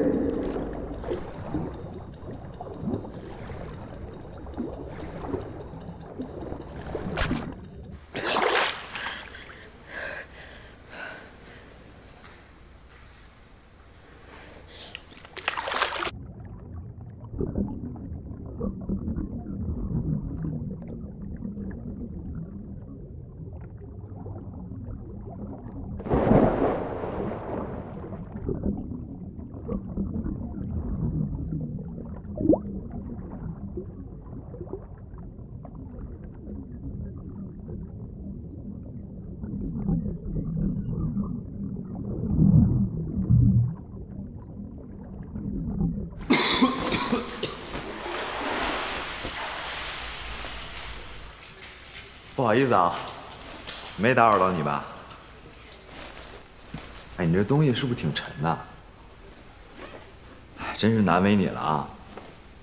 哎，你好厉害！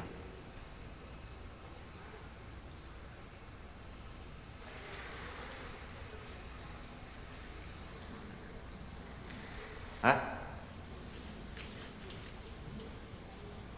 喂，你是不是叫安宁？你怎么知道？这么好听的名字，听一次就记住了。我叫10号。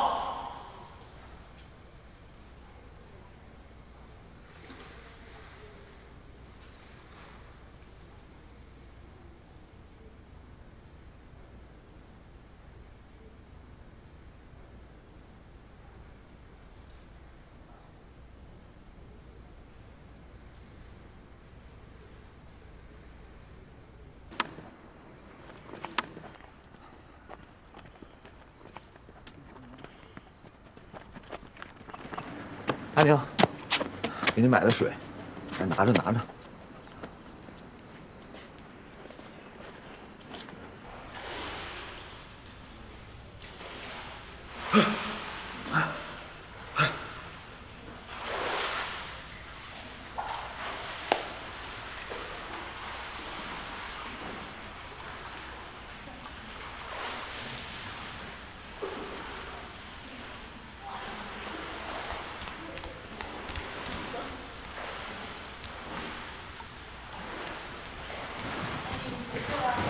面，你来。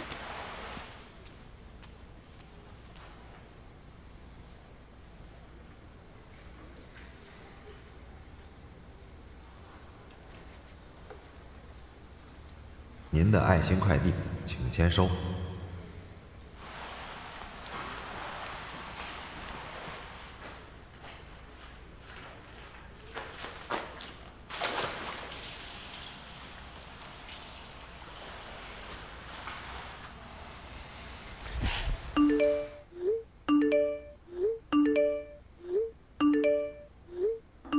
周六下午1点半，我在游泳馆等你。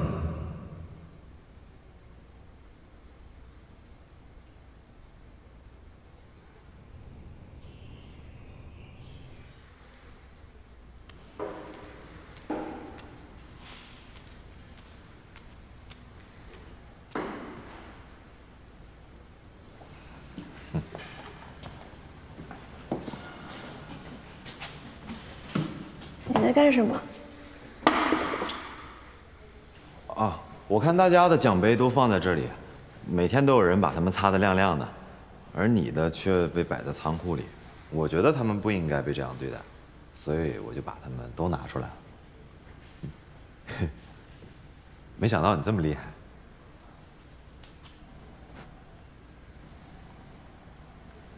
卧虎藏龙。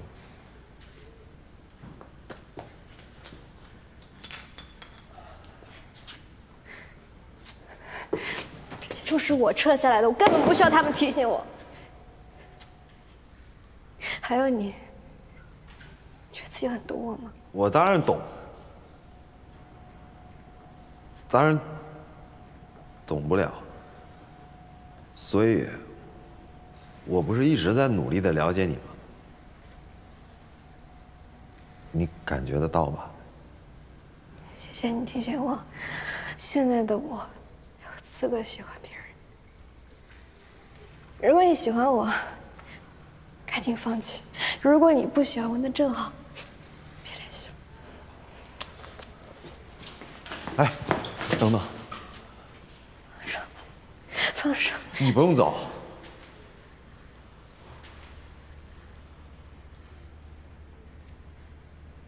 我走。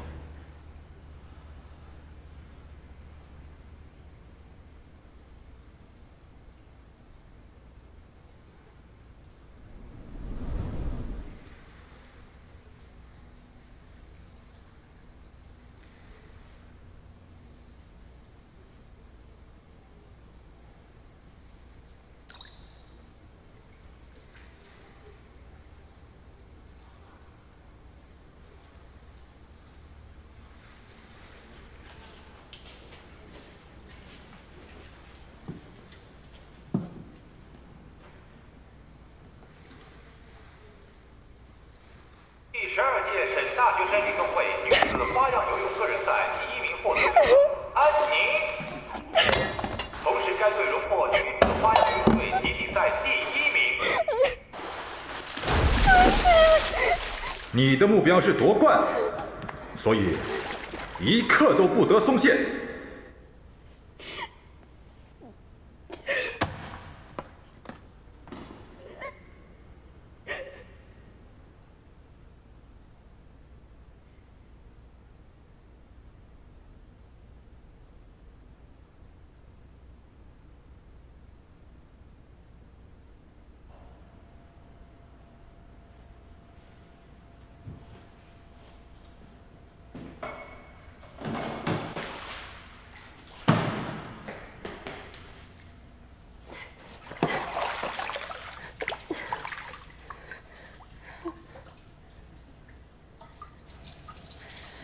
3月，我跟池奥不是这么认识的。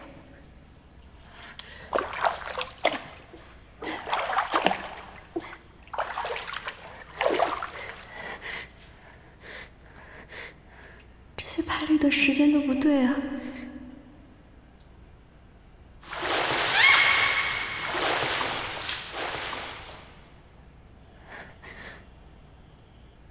我喜欢你，安宁。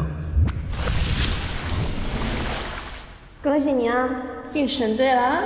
我不想去。别犯傻好不好？那我去找你，好吗？一言为定。一言为定。这是我们顶呱呱的约定。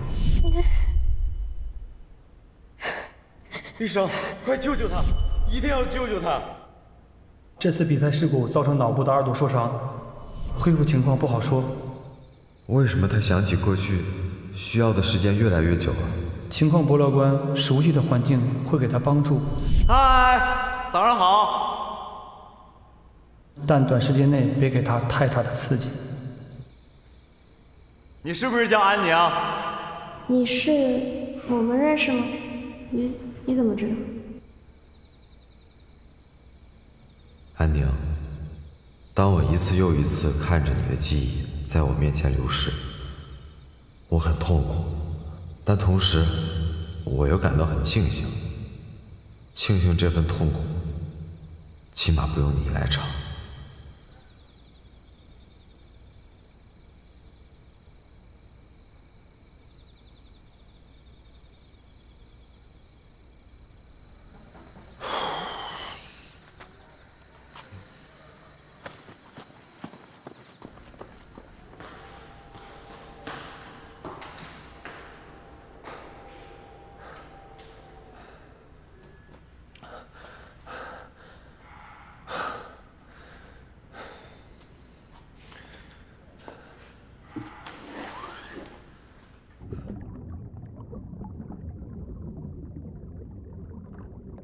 是不是让你觉得我永远也想不起来了，你才有可能往前走？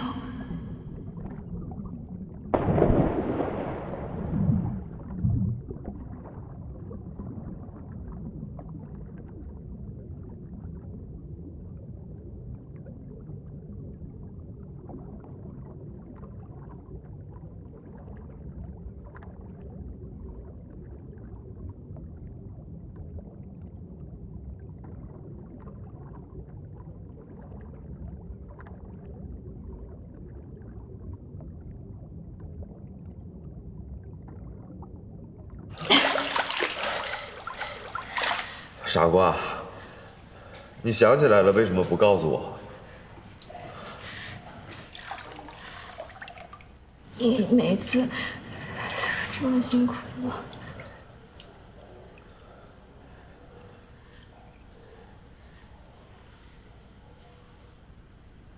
忘了我吧，像我忘了你一样。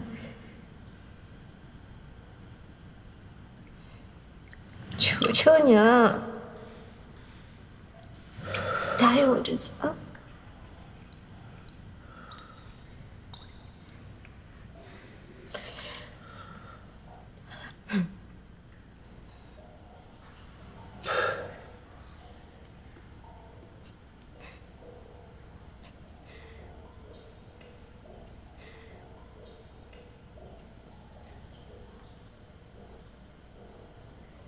安宁。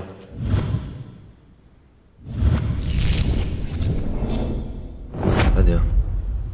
安宁，不要，安宁，安宁，安宁，安宁。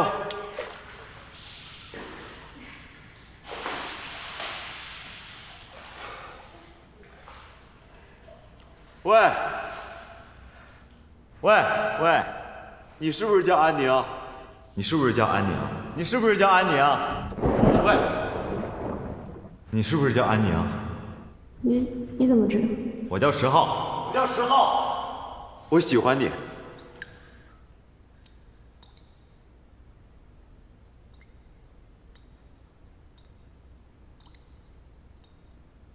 为什么看着他，心里那么难受呢？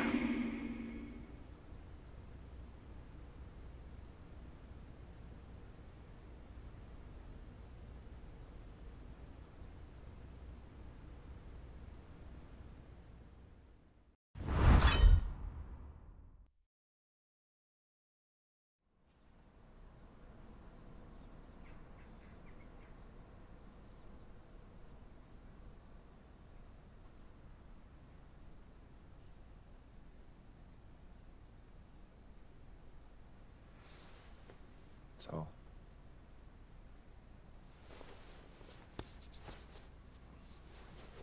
有吃。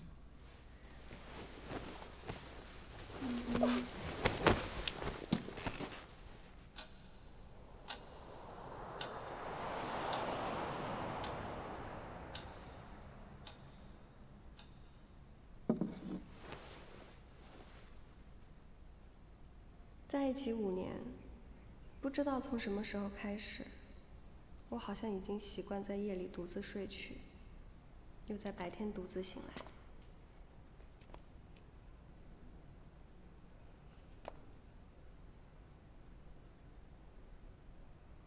来。啊，平时工作那么辛苦，要记得多补充点维 C 来。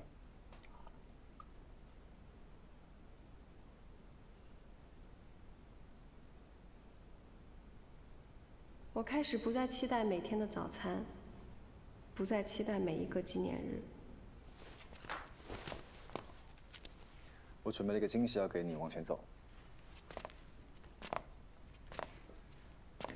停。噔噔。托托。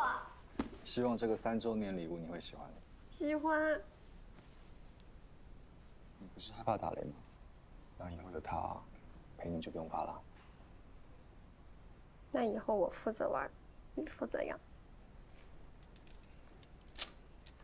走。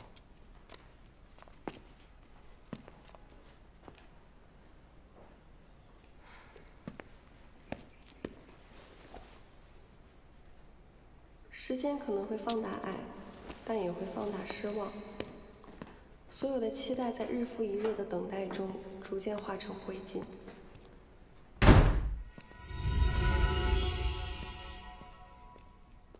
今天是周年纪念日，我需要的根本就不是兔子。我工作真的很累了，我真的没有力气跟你吵。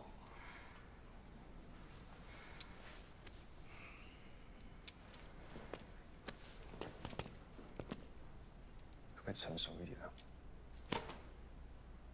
你根本就没有想过给我一个未来。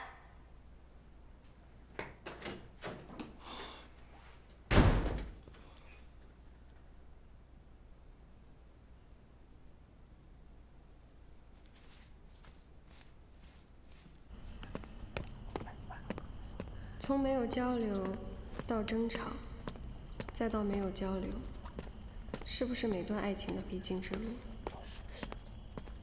多少感情走着走着就没有了未来。如果早知道是这样的结局，当初。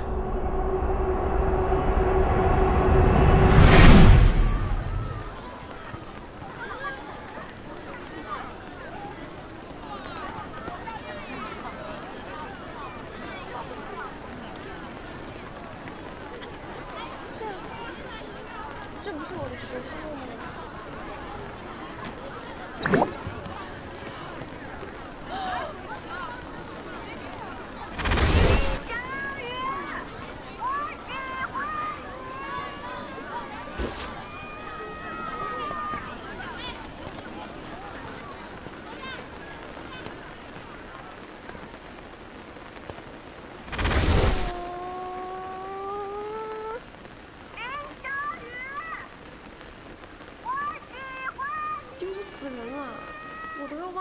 前是我先表白的，但是我现在又回到了这里，难道是老天给了我改变命运的机会？那我不要跟他开始，赶紧撤。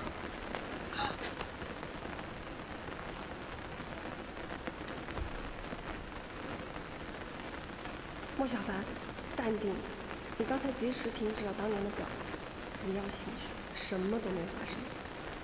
我还有点急事，先走了，拜拜。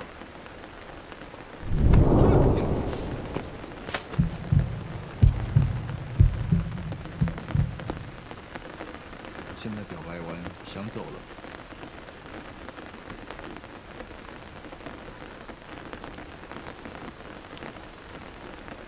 有没有表白啊？确定？确定。你好自恋哦，我还有事先做。要不在一起试试看？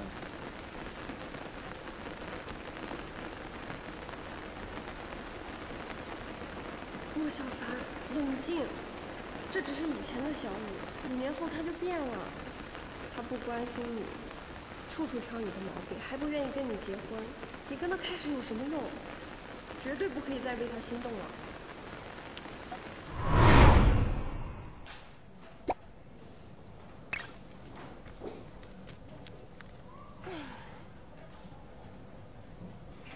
之前我明明追了他追了那么久，怎么他一下子对我这么感兴趣？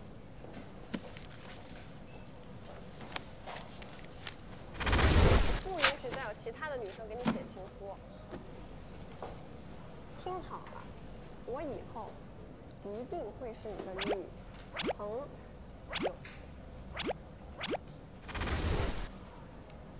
都怪我，当年阻碍了林小雨这么多桃花。如果我现在把信还给林小雨，说不定就能促成他当年的其他选择，我们就不会在一起了。很好。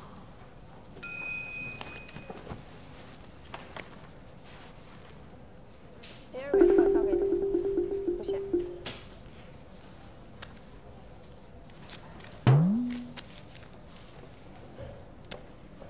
麻烦你帮我扔掉。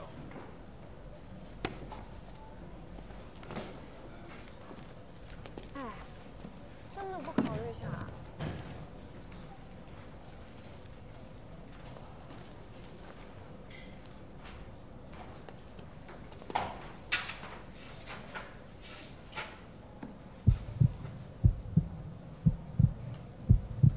考虑你吗？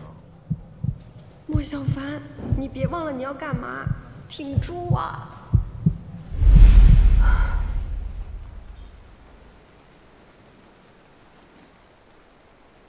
怎么我越逃他越热情啊？5年前的今天，他把我一个人丢在这儿去忙实习了，所以今天我肯定不会再碰见他。终于可以想想到底该怎么办了。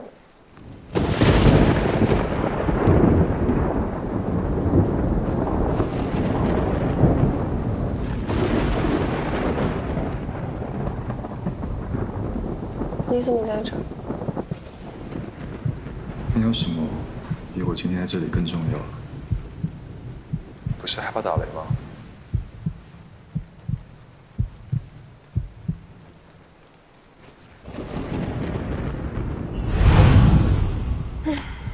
能不能不要再遇到他了？对哦，今天是我最后一次向林小雨表白。可是，小范，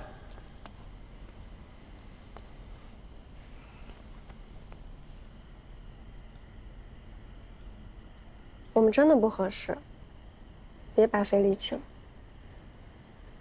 其实你可能不知道，我们有太多的不合适。我们结婚吧，好吗？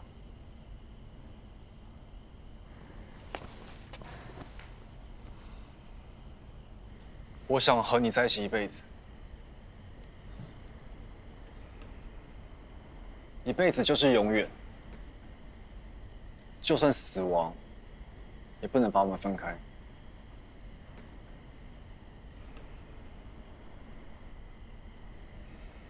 这个戒指是我一个人偷偷去看过好几次的新款。不对啊，现在是2018年，这戒指……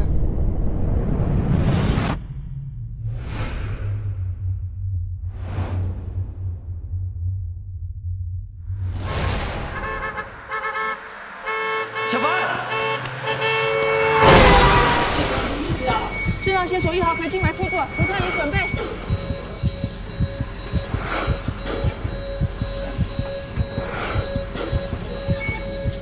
第一次200焦准备。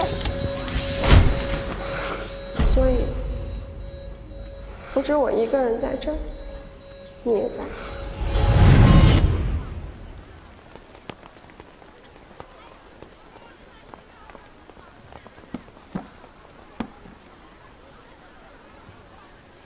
小凡，对不起，都是我没能在乎你的感受，才会让你这么后悔遇到我。可是遇见你，是我这辈子最幸福的事情。要不在一起试试看？考虑你吗？但是比我今天在这里更重要。所以我希望，不管我们回到这个地方几次，你都会在。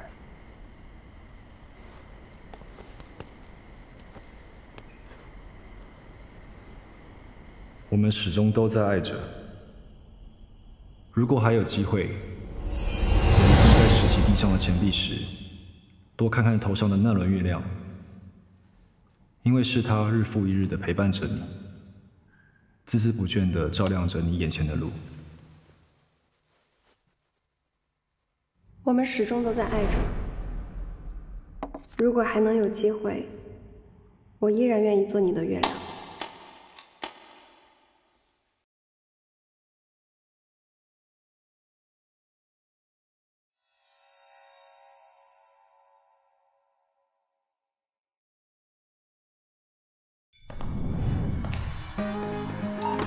爱情没来的时候，去爱自己；爱情来的时候，自己去爱。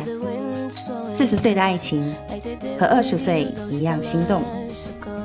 今年我44岁，按着自己的节奏去选择、去经历，你会发现，每个人都是生活的导演。我是陈乔恩，有自在的勇气，也有生活的底气。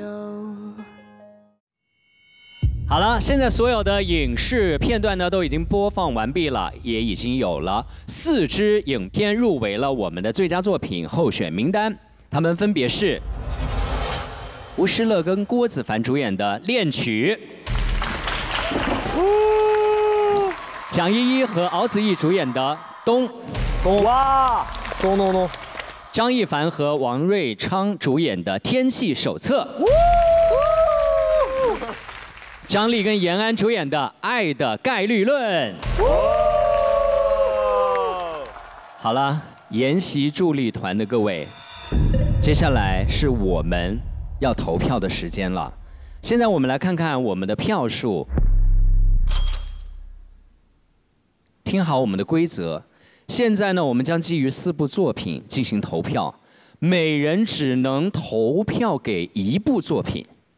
票数相加最高的作品，就是本季一拍即合的我们的最佳作品。此时此刻呢，振宇哥跟星星都已经做出了选择，然后已经给到我们导演组了，所以接下来就是我们4个人的难题。我觉得太难了，因为这4部真的各有各的特点，这根本没法弄。非常非常的难选，就是只是凭我就是当下第一个念头。不一样，我跟你讲，特别难评判这个东西，每个好的吧都不一样。苏克老师，觉得张丽和延安这个爱的概率论啊，我觉得还是印象很深的。子凡跟那个诗乐也很好，回到那个甜蜜蜜那种感觉。完了，你想一想，蒋依依和敖子逸不好吗？也很好，那个也很好啊。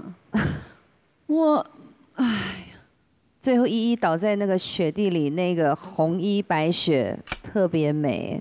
就是古装剧的氛围特别抓人，古装的氛围很抓人。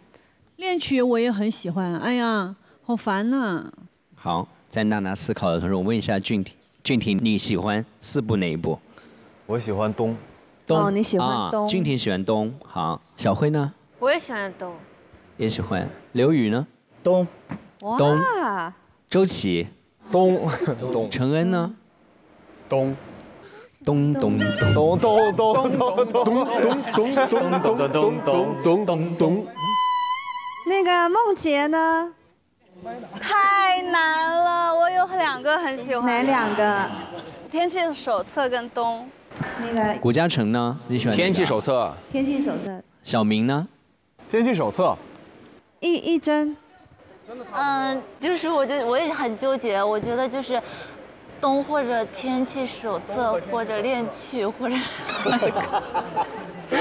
X里的都好。其实我原本以为呢，就是写下来就交给他们，我觉得没那么尴尬。更尴尬的是要我们自己说自己的投给哪一个。不是我是想说的。好，来吧，乔恩。乔恩有10票。那我们先说星星的吧。吴昕的投票结果在娜娜手上。星星投的是天气手册。对，吴昕有8票。吴镇宇老师也有8票，他也投给了昌子跟一凡的天气手册。天气手册，哇！苏克老师，你有9票。天气手册，好。哇哦！请客。我有10票，我投给了天气手册。哦。天气手册。天气手册。哦，奖励1 take， 真是我叨扰。锦鲤，你知道吗？谁搭你，谁 OK。接下来，请我们的工作人员把这个票数统计一下，稍后呢将会公布最终的结果。谢谢。在刚才的展映当中呢，在座有2位演员很遗憾，因为暂时没有找到合适的搭档，而没有能拍摄影视化的短片。不过呢，我们研习所呢也为他们准备了2个特别的鼓励荣誉奖。在大家正式入住小屋之前呢，有1位演员通过自己的努力，成功竞争上岗，成为了关锦鹏导演的研习助理。是你吗？哦。今天呢，关导没有来到现场，所以呢，我们有请海之言的代表，统一企业华南区域品牌管理中心总经理李炳峰先生，李总来颁发荣誉，有请李总。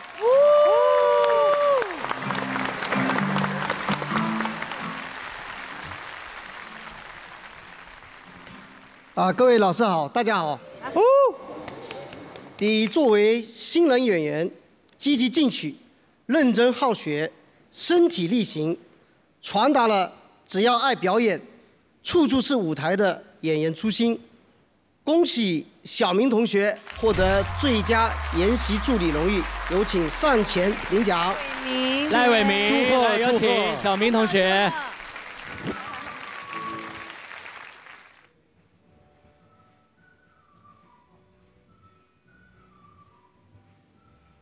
哦，谢谢。首先，我觉得我很幸运的能够得到这个研习助理的这个位置，就是通过海之言助力评得到的。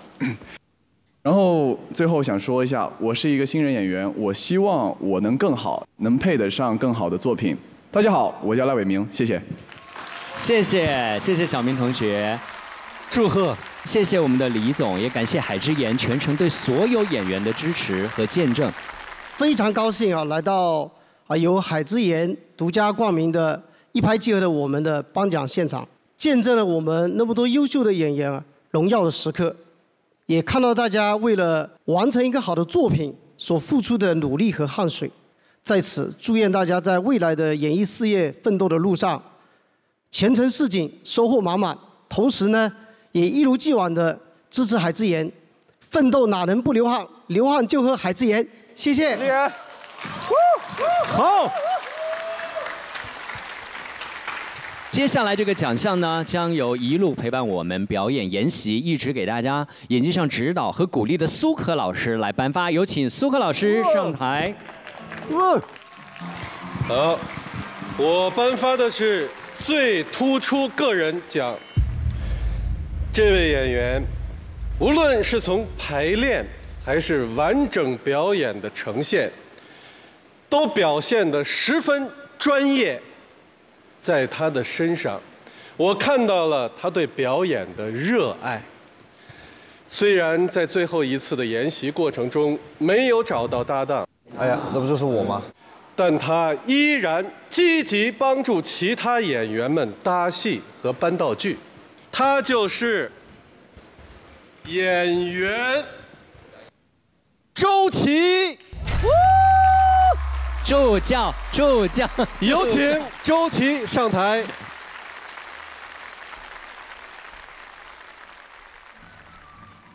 首先是奖牌，哇哦，谢老师，很棒。还有属于你的一拍即合的徽章，也有了。再拥抱一下，再拥抱一下。我能给周导颁奖，我很荣幸。导演只是一个梦想，啊，然后呢，很享受跟所有朋友们、演员们还有老师们在生活当中嘻嘻哈哈的日子。希望有机会我们在剧组再次相见，谢谢。好，谢谢周导，谢谢。你一定会成为一个非常棒的演员和非常棒的导演。哎呀，好，谢谢老师，好，谢谢苏可老师。哎接下来我们为大家准备了另外一个奖，这个奖呢叫做一拍即合的我们最佳研习搭档。这个奖项呢根据微博数据排名，分别包括微博全站讨论提及量、微博相关视频的播放量、新增微博粉丝量等维度综合评定选出。在整季节目播出期间呢，在座的各位演员彼此搭档研习了各种风格的剧目，那究竟哪对搭档会是网友心目当中的最佳研习搭档呢？获奖的是于承恩和徐梦洁，恭喜二位！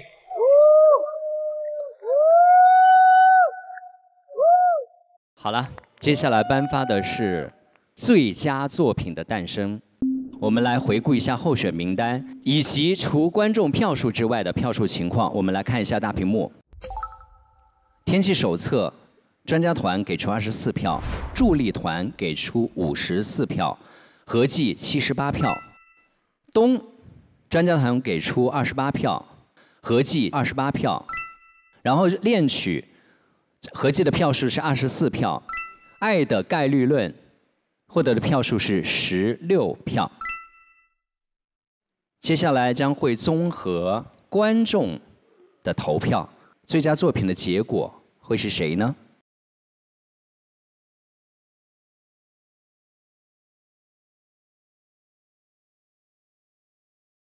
接下来有请优酷剧集中心高级制片人周兆忠先生为我们揭晓最佳作品。来，有请。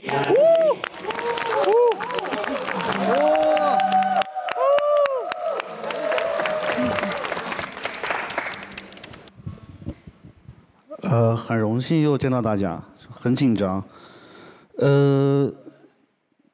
这个结果应该是，我觉得是实至名归吧。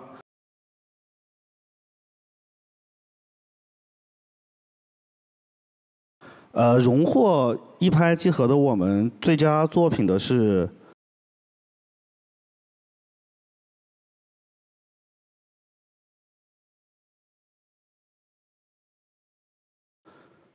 天气手册，天气手册，共获得212票，恭喜张一凡跟王瑞昌，有请两位演员上台领奖。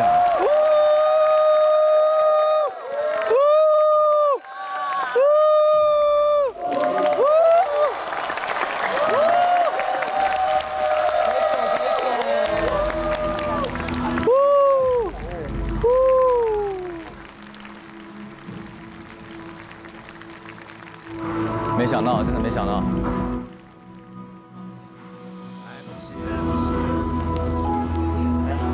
谢谢，谢谢。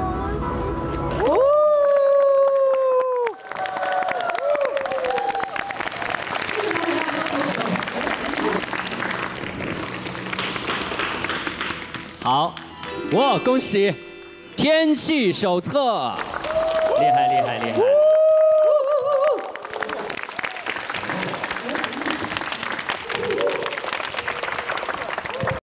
感谢一凡，真的那个很好的表演，特别厉害，真的我没想到，谢谢。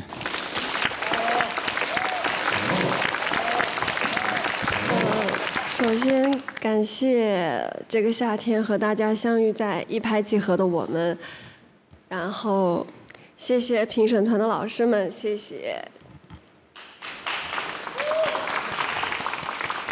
大家对我们的肯定，然后谢谢所有的工作人员。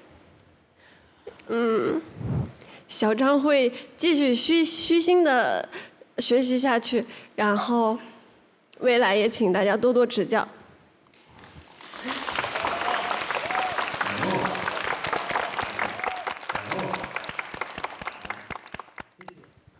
时间过得很快啊。首先上一次跟咱们研习助力团的嘉宾见面，还是咱开播之前的发布会。经过这2个多月吧，各位演员我觉得都很努力，然后看到了他们的一点点成长，包括说，经过这些期节目，我觉得每个演员的每一面，包括说一凡、瑞昌，大家都给了大家很多的一个惊喜吧。然后我觉得也感谢我们的现在的专家团跟咱们研习助力团的老师们，给他们提供了很多意见。我觉得大家的未来可能都是大有可为，我也希望大家后面在各个作品上见。感谢大家，对，谢谢，再次恭喜天气手册。真没想到，我也没想到，刚在那边选票的时候，我就已经要哭了。拍一下，拍一下，拍一下。好了。因为我们影视化短片呢，其实都是非常精彩，离不开每一位演员的真诚的演绎。现在呢，我们将结合演员们的作品的票数，以及他们在节目当中一整季的表现，还有7位专家评审，还有包括我们研习助理团的共同的商议以后，然后我们要选出本季一拍即合我们的最佳搭档奖。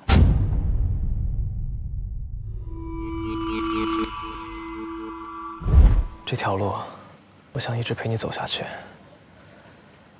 我不想再做你弟弟了，就算只能陪你度过一个假期。我现在可以再靠近你一点吗？我努力改命谱，只是为了等你回来。我们要商议一下。去找专家。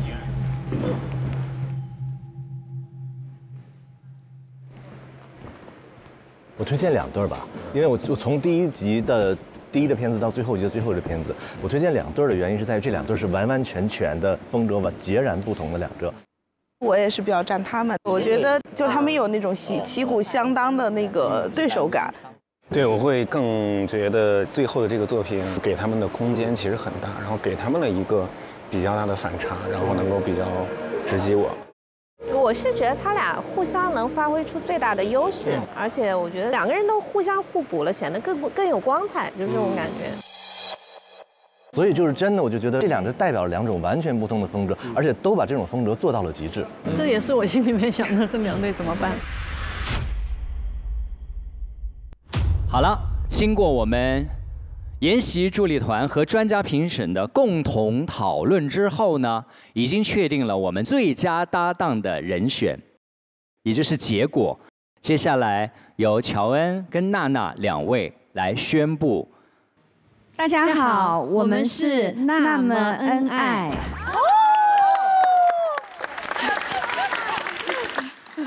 对，因为我们是最佳拍档，所以我们要来宣布最佳拍档。然后这刚才那个名字也是网友给我们取的名字。对，如果一个不喜欢的话，可以说是。还有另外一个叫做谢主隆恩。谢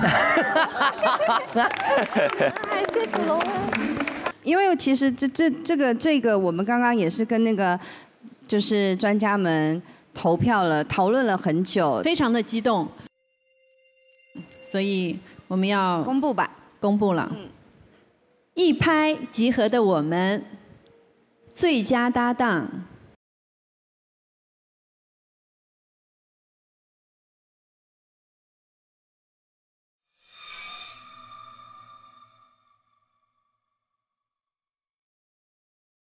蒋依依、敖子逸。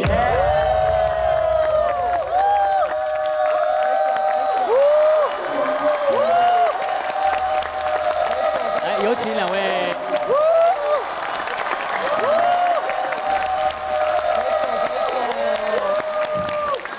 敖子逸刚才宣布之前，他还在吃东西，然后宣布了以后，就着海之盐那个救了下去。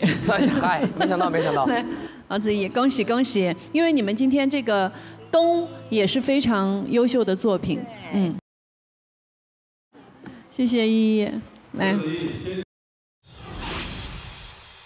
3、2、1，一拍即合的我们第一季最佳搭档蒋依依、敖子逸。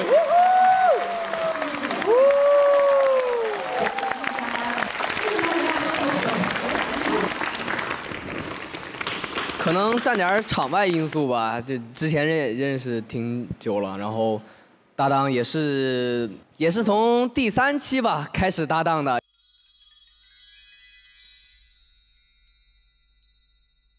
一直搭到了最后一期，就是直到了现在，然后这一路也是非常的开心，也非常的兴奋。然后非常感谢大家的这个抬爱吧，谢谢。嗨，也谢谢他，就是从第1期其实就一直在选我做搭档。我。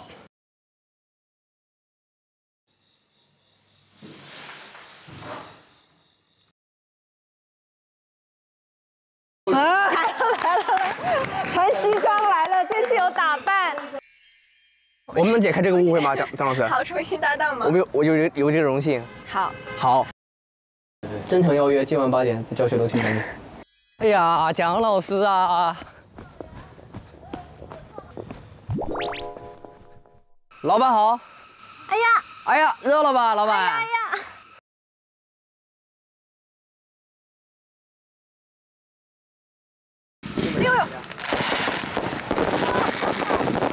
很繁华，所以是录了这么多期，我依旧坚定不移地选择蒋依依老师。然后，生活中也很有默契，也是。啊，就这了，好，也就这吧。啊，对，也希望之后我们在节目外还有合作吧。感谢，哎呀，感谢，谢谢老师。哎呀，感谢。谢谢两位，谢谢。再次恭喜你们，好不好？恭喜！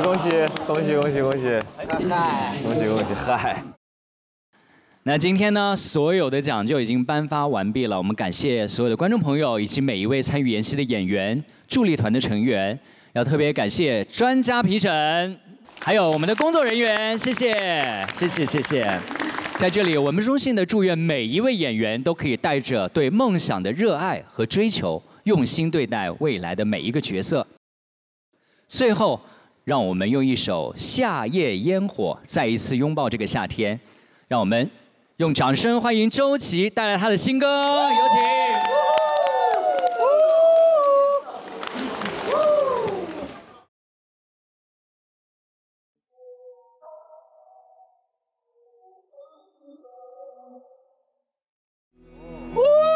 像蓝色天空和你纯净日记本第一册，抬头看窗外，空有几颗流星划过，我只需要有一张简简单单的课桌，你安安静静地坐在我的左侧，广播播放着我为你点的歌，你小心翼翼抄下歌词里的是那烟火，最后的镂空名字里写作是你和我。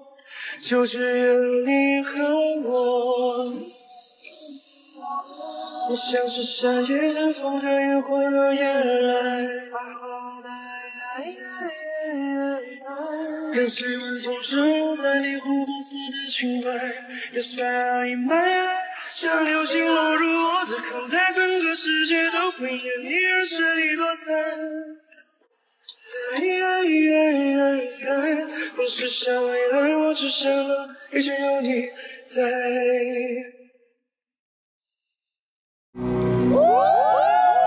一起来，收个尾巴，给记一记。好，兄弟姐妹们，来啦！开动！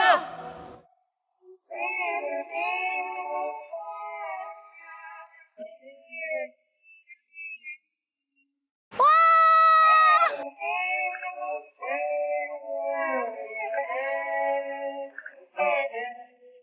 给你我的心做纪念，这份爱任何时刻你打开都新鲜。风浪再大，我也会勇往直前。我们的爱像在青春的镜侧。今年夏天，这场研习行程即将画上圆满的句号。流汗就喝海之盐，本节目由海之盐电解质饮料独家冠名播出。我们并肩至此，期待夏季再见。为戏而来，下好合拍。